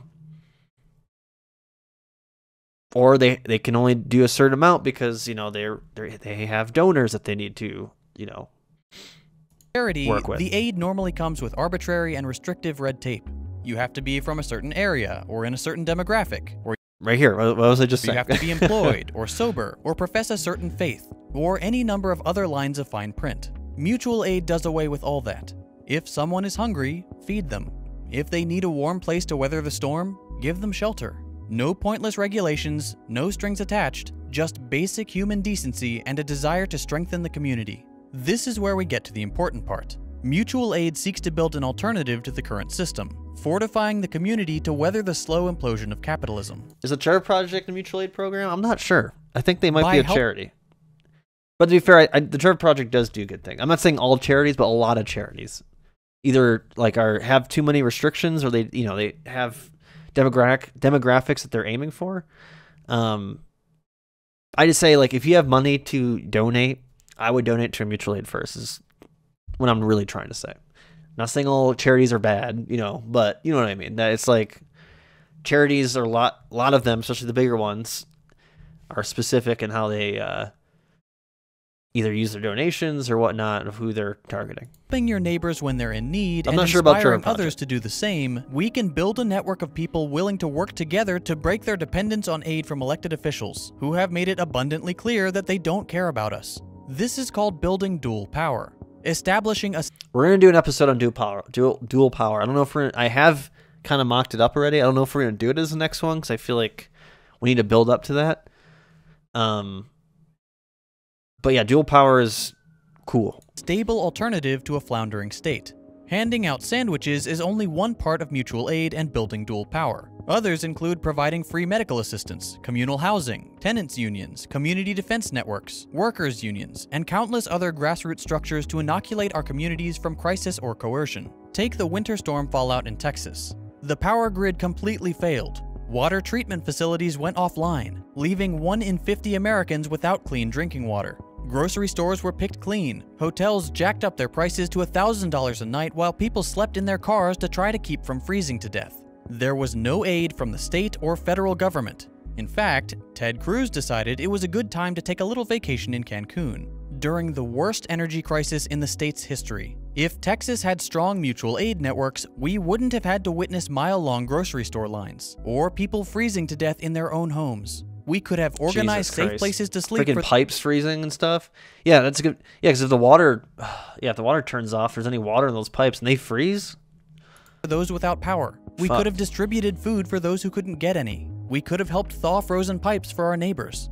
Building dual power means working together with your fellow human beings and being prepared to handle crises. There's food, not bombs. When people work together, there's very little we can't accomplish. It just takes a reconfiguring of our individualist mindset. We're all in this together. Well, you know, except wealthy politicians and oligarchs who can fly somewhere warm the moment they're even slightly uncomfortable. Mutual aid is absolutely essential for building a viable alternative to capitalism. Many economists, even some capitalist economists, have long expressed concern that the system is crumbling, that it has cannibalized itself to the point of no return. Whether the collapse will be swift and cataclysmic or slow and painful, the only way we can ensure the safety of our fellow human beings is to build dual power, establish strong mutual aid networks, and realize that we're better together. If you're interested in getting involved in some weather crisis mutual aid efforts in Texas, I've left a link in the description below. To learn more about the specifics of getting started with mutual aid, I highly recommend you check out Re-Education's video next. This episode wouldn't have been possible without him, and his channel is a great resource for those looking to get involved and work towards building dual power. If you enjoyed this video, consider dropping a like. If you hated it, a thumbs down. You can check out my previous episodes by clicking the links on your screen. Yeah, so second thought, once again, breaking it down in a very well thought out way. Really easily digestible. But yeah, I mean, like, mutual aid is a way of doing Praxis, right? I think I probably should have saved this video for if we did a mutual aid episode. Maybe we'll revisit it or find a different one. But yeah, I mean, that's Praxis, is trying to, build a better world with whatever way we can, and I know sometimes people aren't able to do mutual aid for whatever reason, but it's like I said, it could even, even just doing the small things, like talking to your family members, talking to your friends, just, what are some things that we can do? Trying to find, maybe there is something that, that's no one's thought of before that we can do, right? Yeah, volunteering, whatever it is, there's things out there, and we need to find ways to, get there. So, but yeah, like I said, it's like it's being anti-racist, anti-sexist, being an ally, all those things, right? Being an anti-capitalist, it's about like being, Praxis is action. It's doing those values that we care about and putting them into action. And one of those big actions is doing mutual aid for a lot of people. So like I said, every time I've watched this video, I think 2 or 3 times now. And yeah, it just makes me more motivated to like want to do things. Something I'm trying to work on is I've been getting more into the theory, getting more into the reading about communism, whatever leftist thing, right? And I think it's good to be informed and know things, but it's also important to like actually put those into action. So yeah, I mean, yeah, it goes, being Praxis, like I said, is an action of trying to build to a better world. You want the world to be anti-racist, right?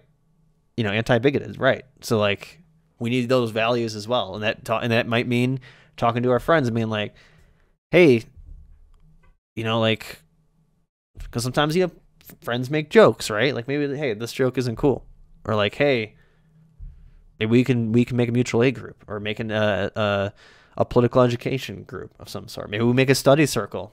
Maybe we all are like kind of interested in this stuff. Let's make a study circle. That's still important.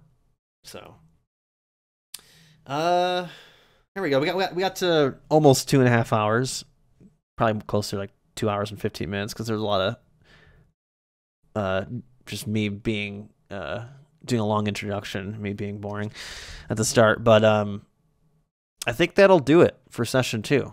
I feel like we kind of covered what Praxis was. Yeah, if there's any like intersectionality, maybe that could be a topic in the future. Who knows? Because I only have one more that I kind of like fully fleshed out. I think, yeah. So if you have any ideas in terms of like subjects, and it doesn't always have to be like a term like Praxis. It could be like I said, I think I want to do an episode on like the economic crisis of 2007, and like look at that and read about that and learn things from it. Like, what are some things that happened then that we can do now? Like Occupy Wall Street. Like, why was that a success? Why maybe it was a failure or whatever? Like, did it accomplish its goals? Like, what can we learn from those movements? I think I want to get to at some point, because I'm much more of a history nut than a theory kind of guy, but I still feel like we need to establish some words and whatnot and subjects before we go in. I know another word I talked about was dialectics. That's a word I kind of know what it means, but I kind of don't at the same time, and it's been thrown around a lot in theory. But yeah, I had a lot of fun doing this. I was a little bit more nervous about this one compared to the last one. I won't lie. I feel like it went pretty well, all things considered. Maybe there's some things I wish, like maybe I had better reading material to talk about. I feel like maybe I could have had a couple more fun things to look at. Yeah, a lot of theory is confusing. I mean, it's one of the reasons I'm doing this too, is that I'm in a study circle and we read like a lot of theory and whatnot. And there's sometimes I don't fully understand it. And sometimes I do. And I feel like maybe if we could just talk about it more, maybe we can all come to like, at least feel like we learned something, But yeah, I think that'll be it for this, episode here, the session. I keep calling it episode. I want to call them sessions because, like I said, episode makes it sound a lot more production wise, a lot more well thought out, a lot more visually cool. But yeah, so let's see here. I would have ended the recording already. Pretend it ended. All right, there we go. Now we're to the ending thing. So yeah, that'll be it for today. I think the goal for me is always going to try to get these to like around 3 hours. A little bit shorter this time, but I think it's fine. At least we passed an hour. When I first thought of this project, I was really worried that it would be an hour per session, and then it would be real quick and awful. I think I'm going to get better at this, hopefully, over time. Hopefully it didn't suck. It wasn't too boring or anything like that. Or everything I said made sense. Feel like you learned something, I hope. Thanks for taking the time. Yeah, no problem. Glad you liked it. But yeah, feel free to, if you have any suggestions, feel free to let me know. Whether it's like, hey, maybe put the fun stuff at the end, or I didn't find the reading stuff interesting, or I did find it interesting, do more of that. So yeah, we'll see.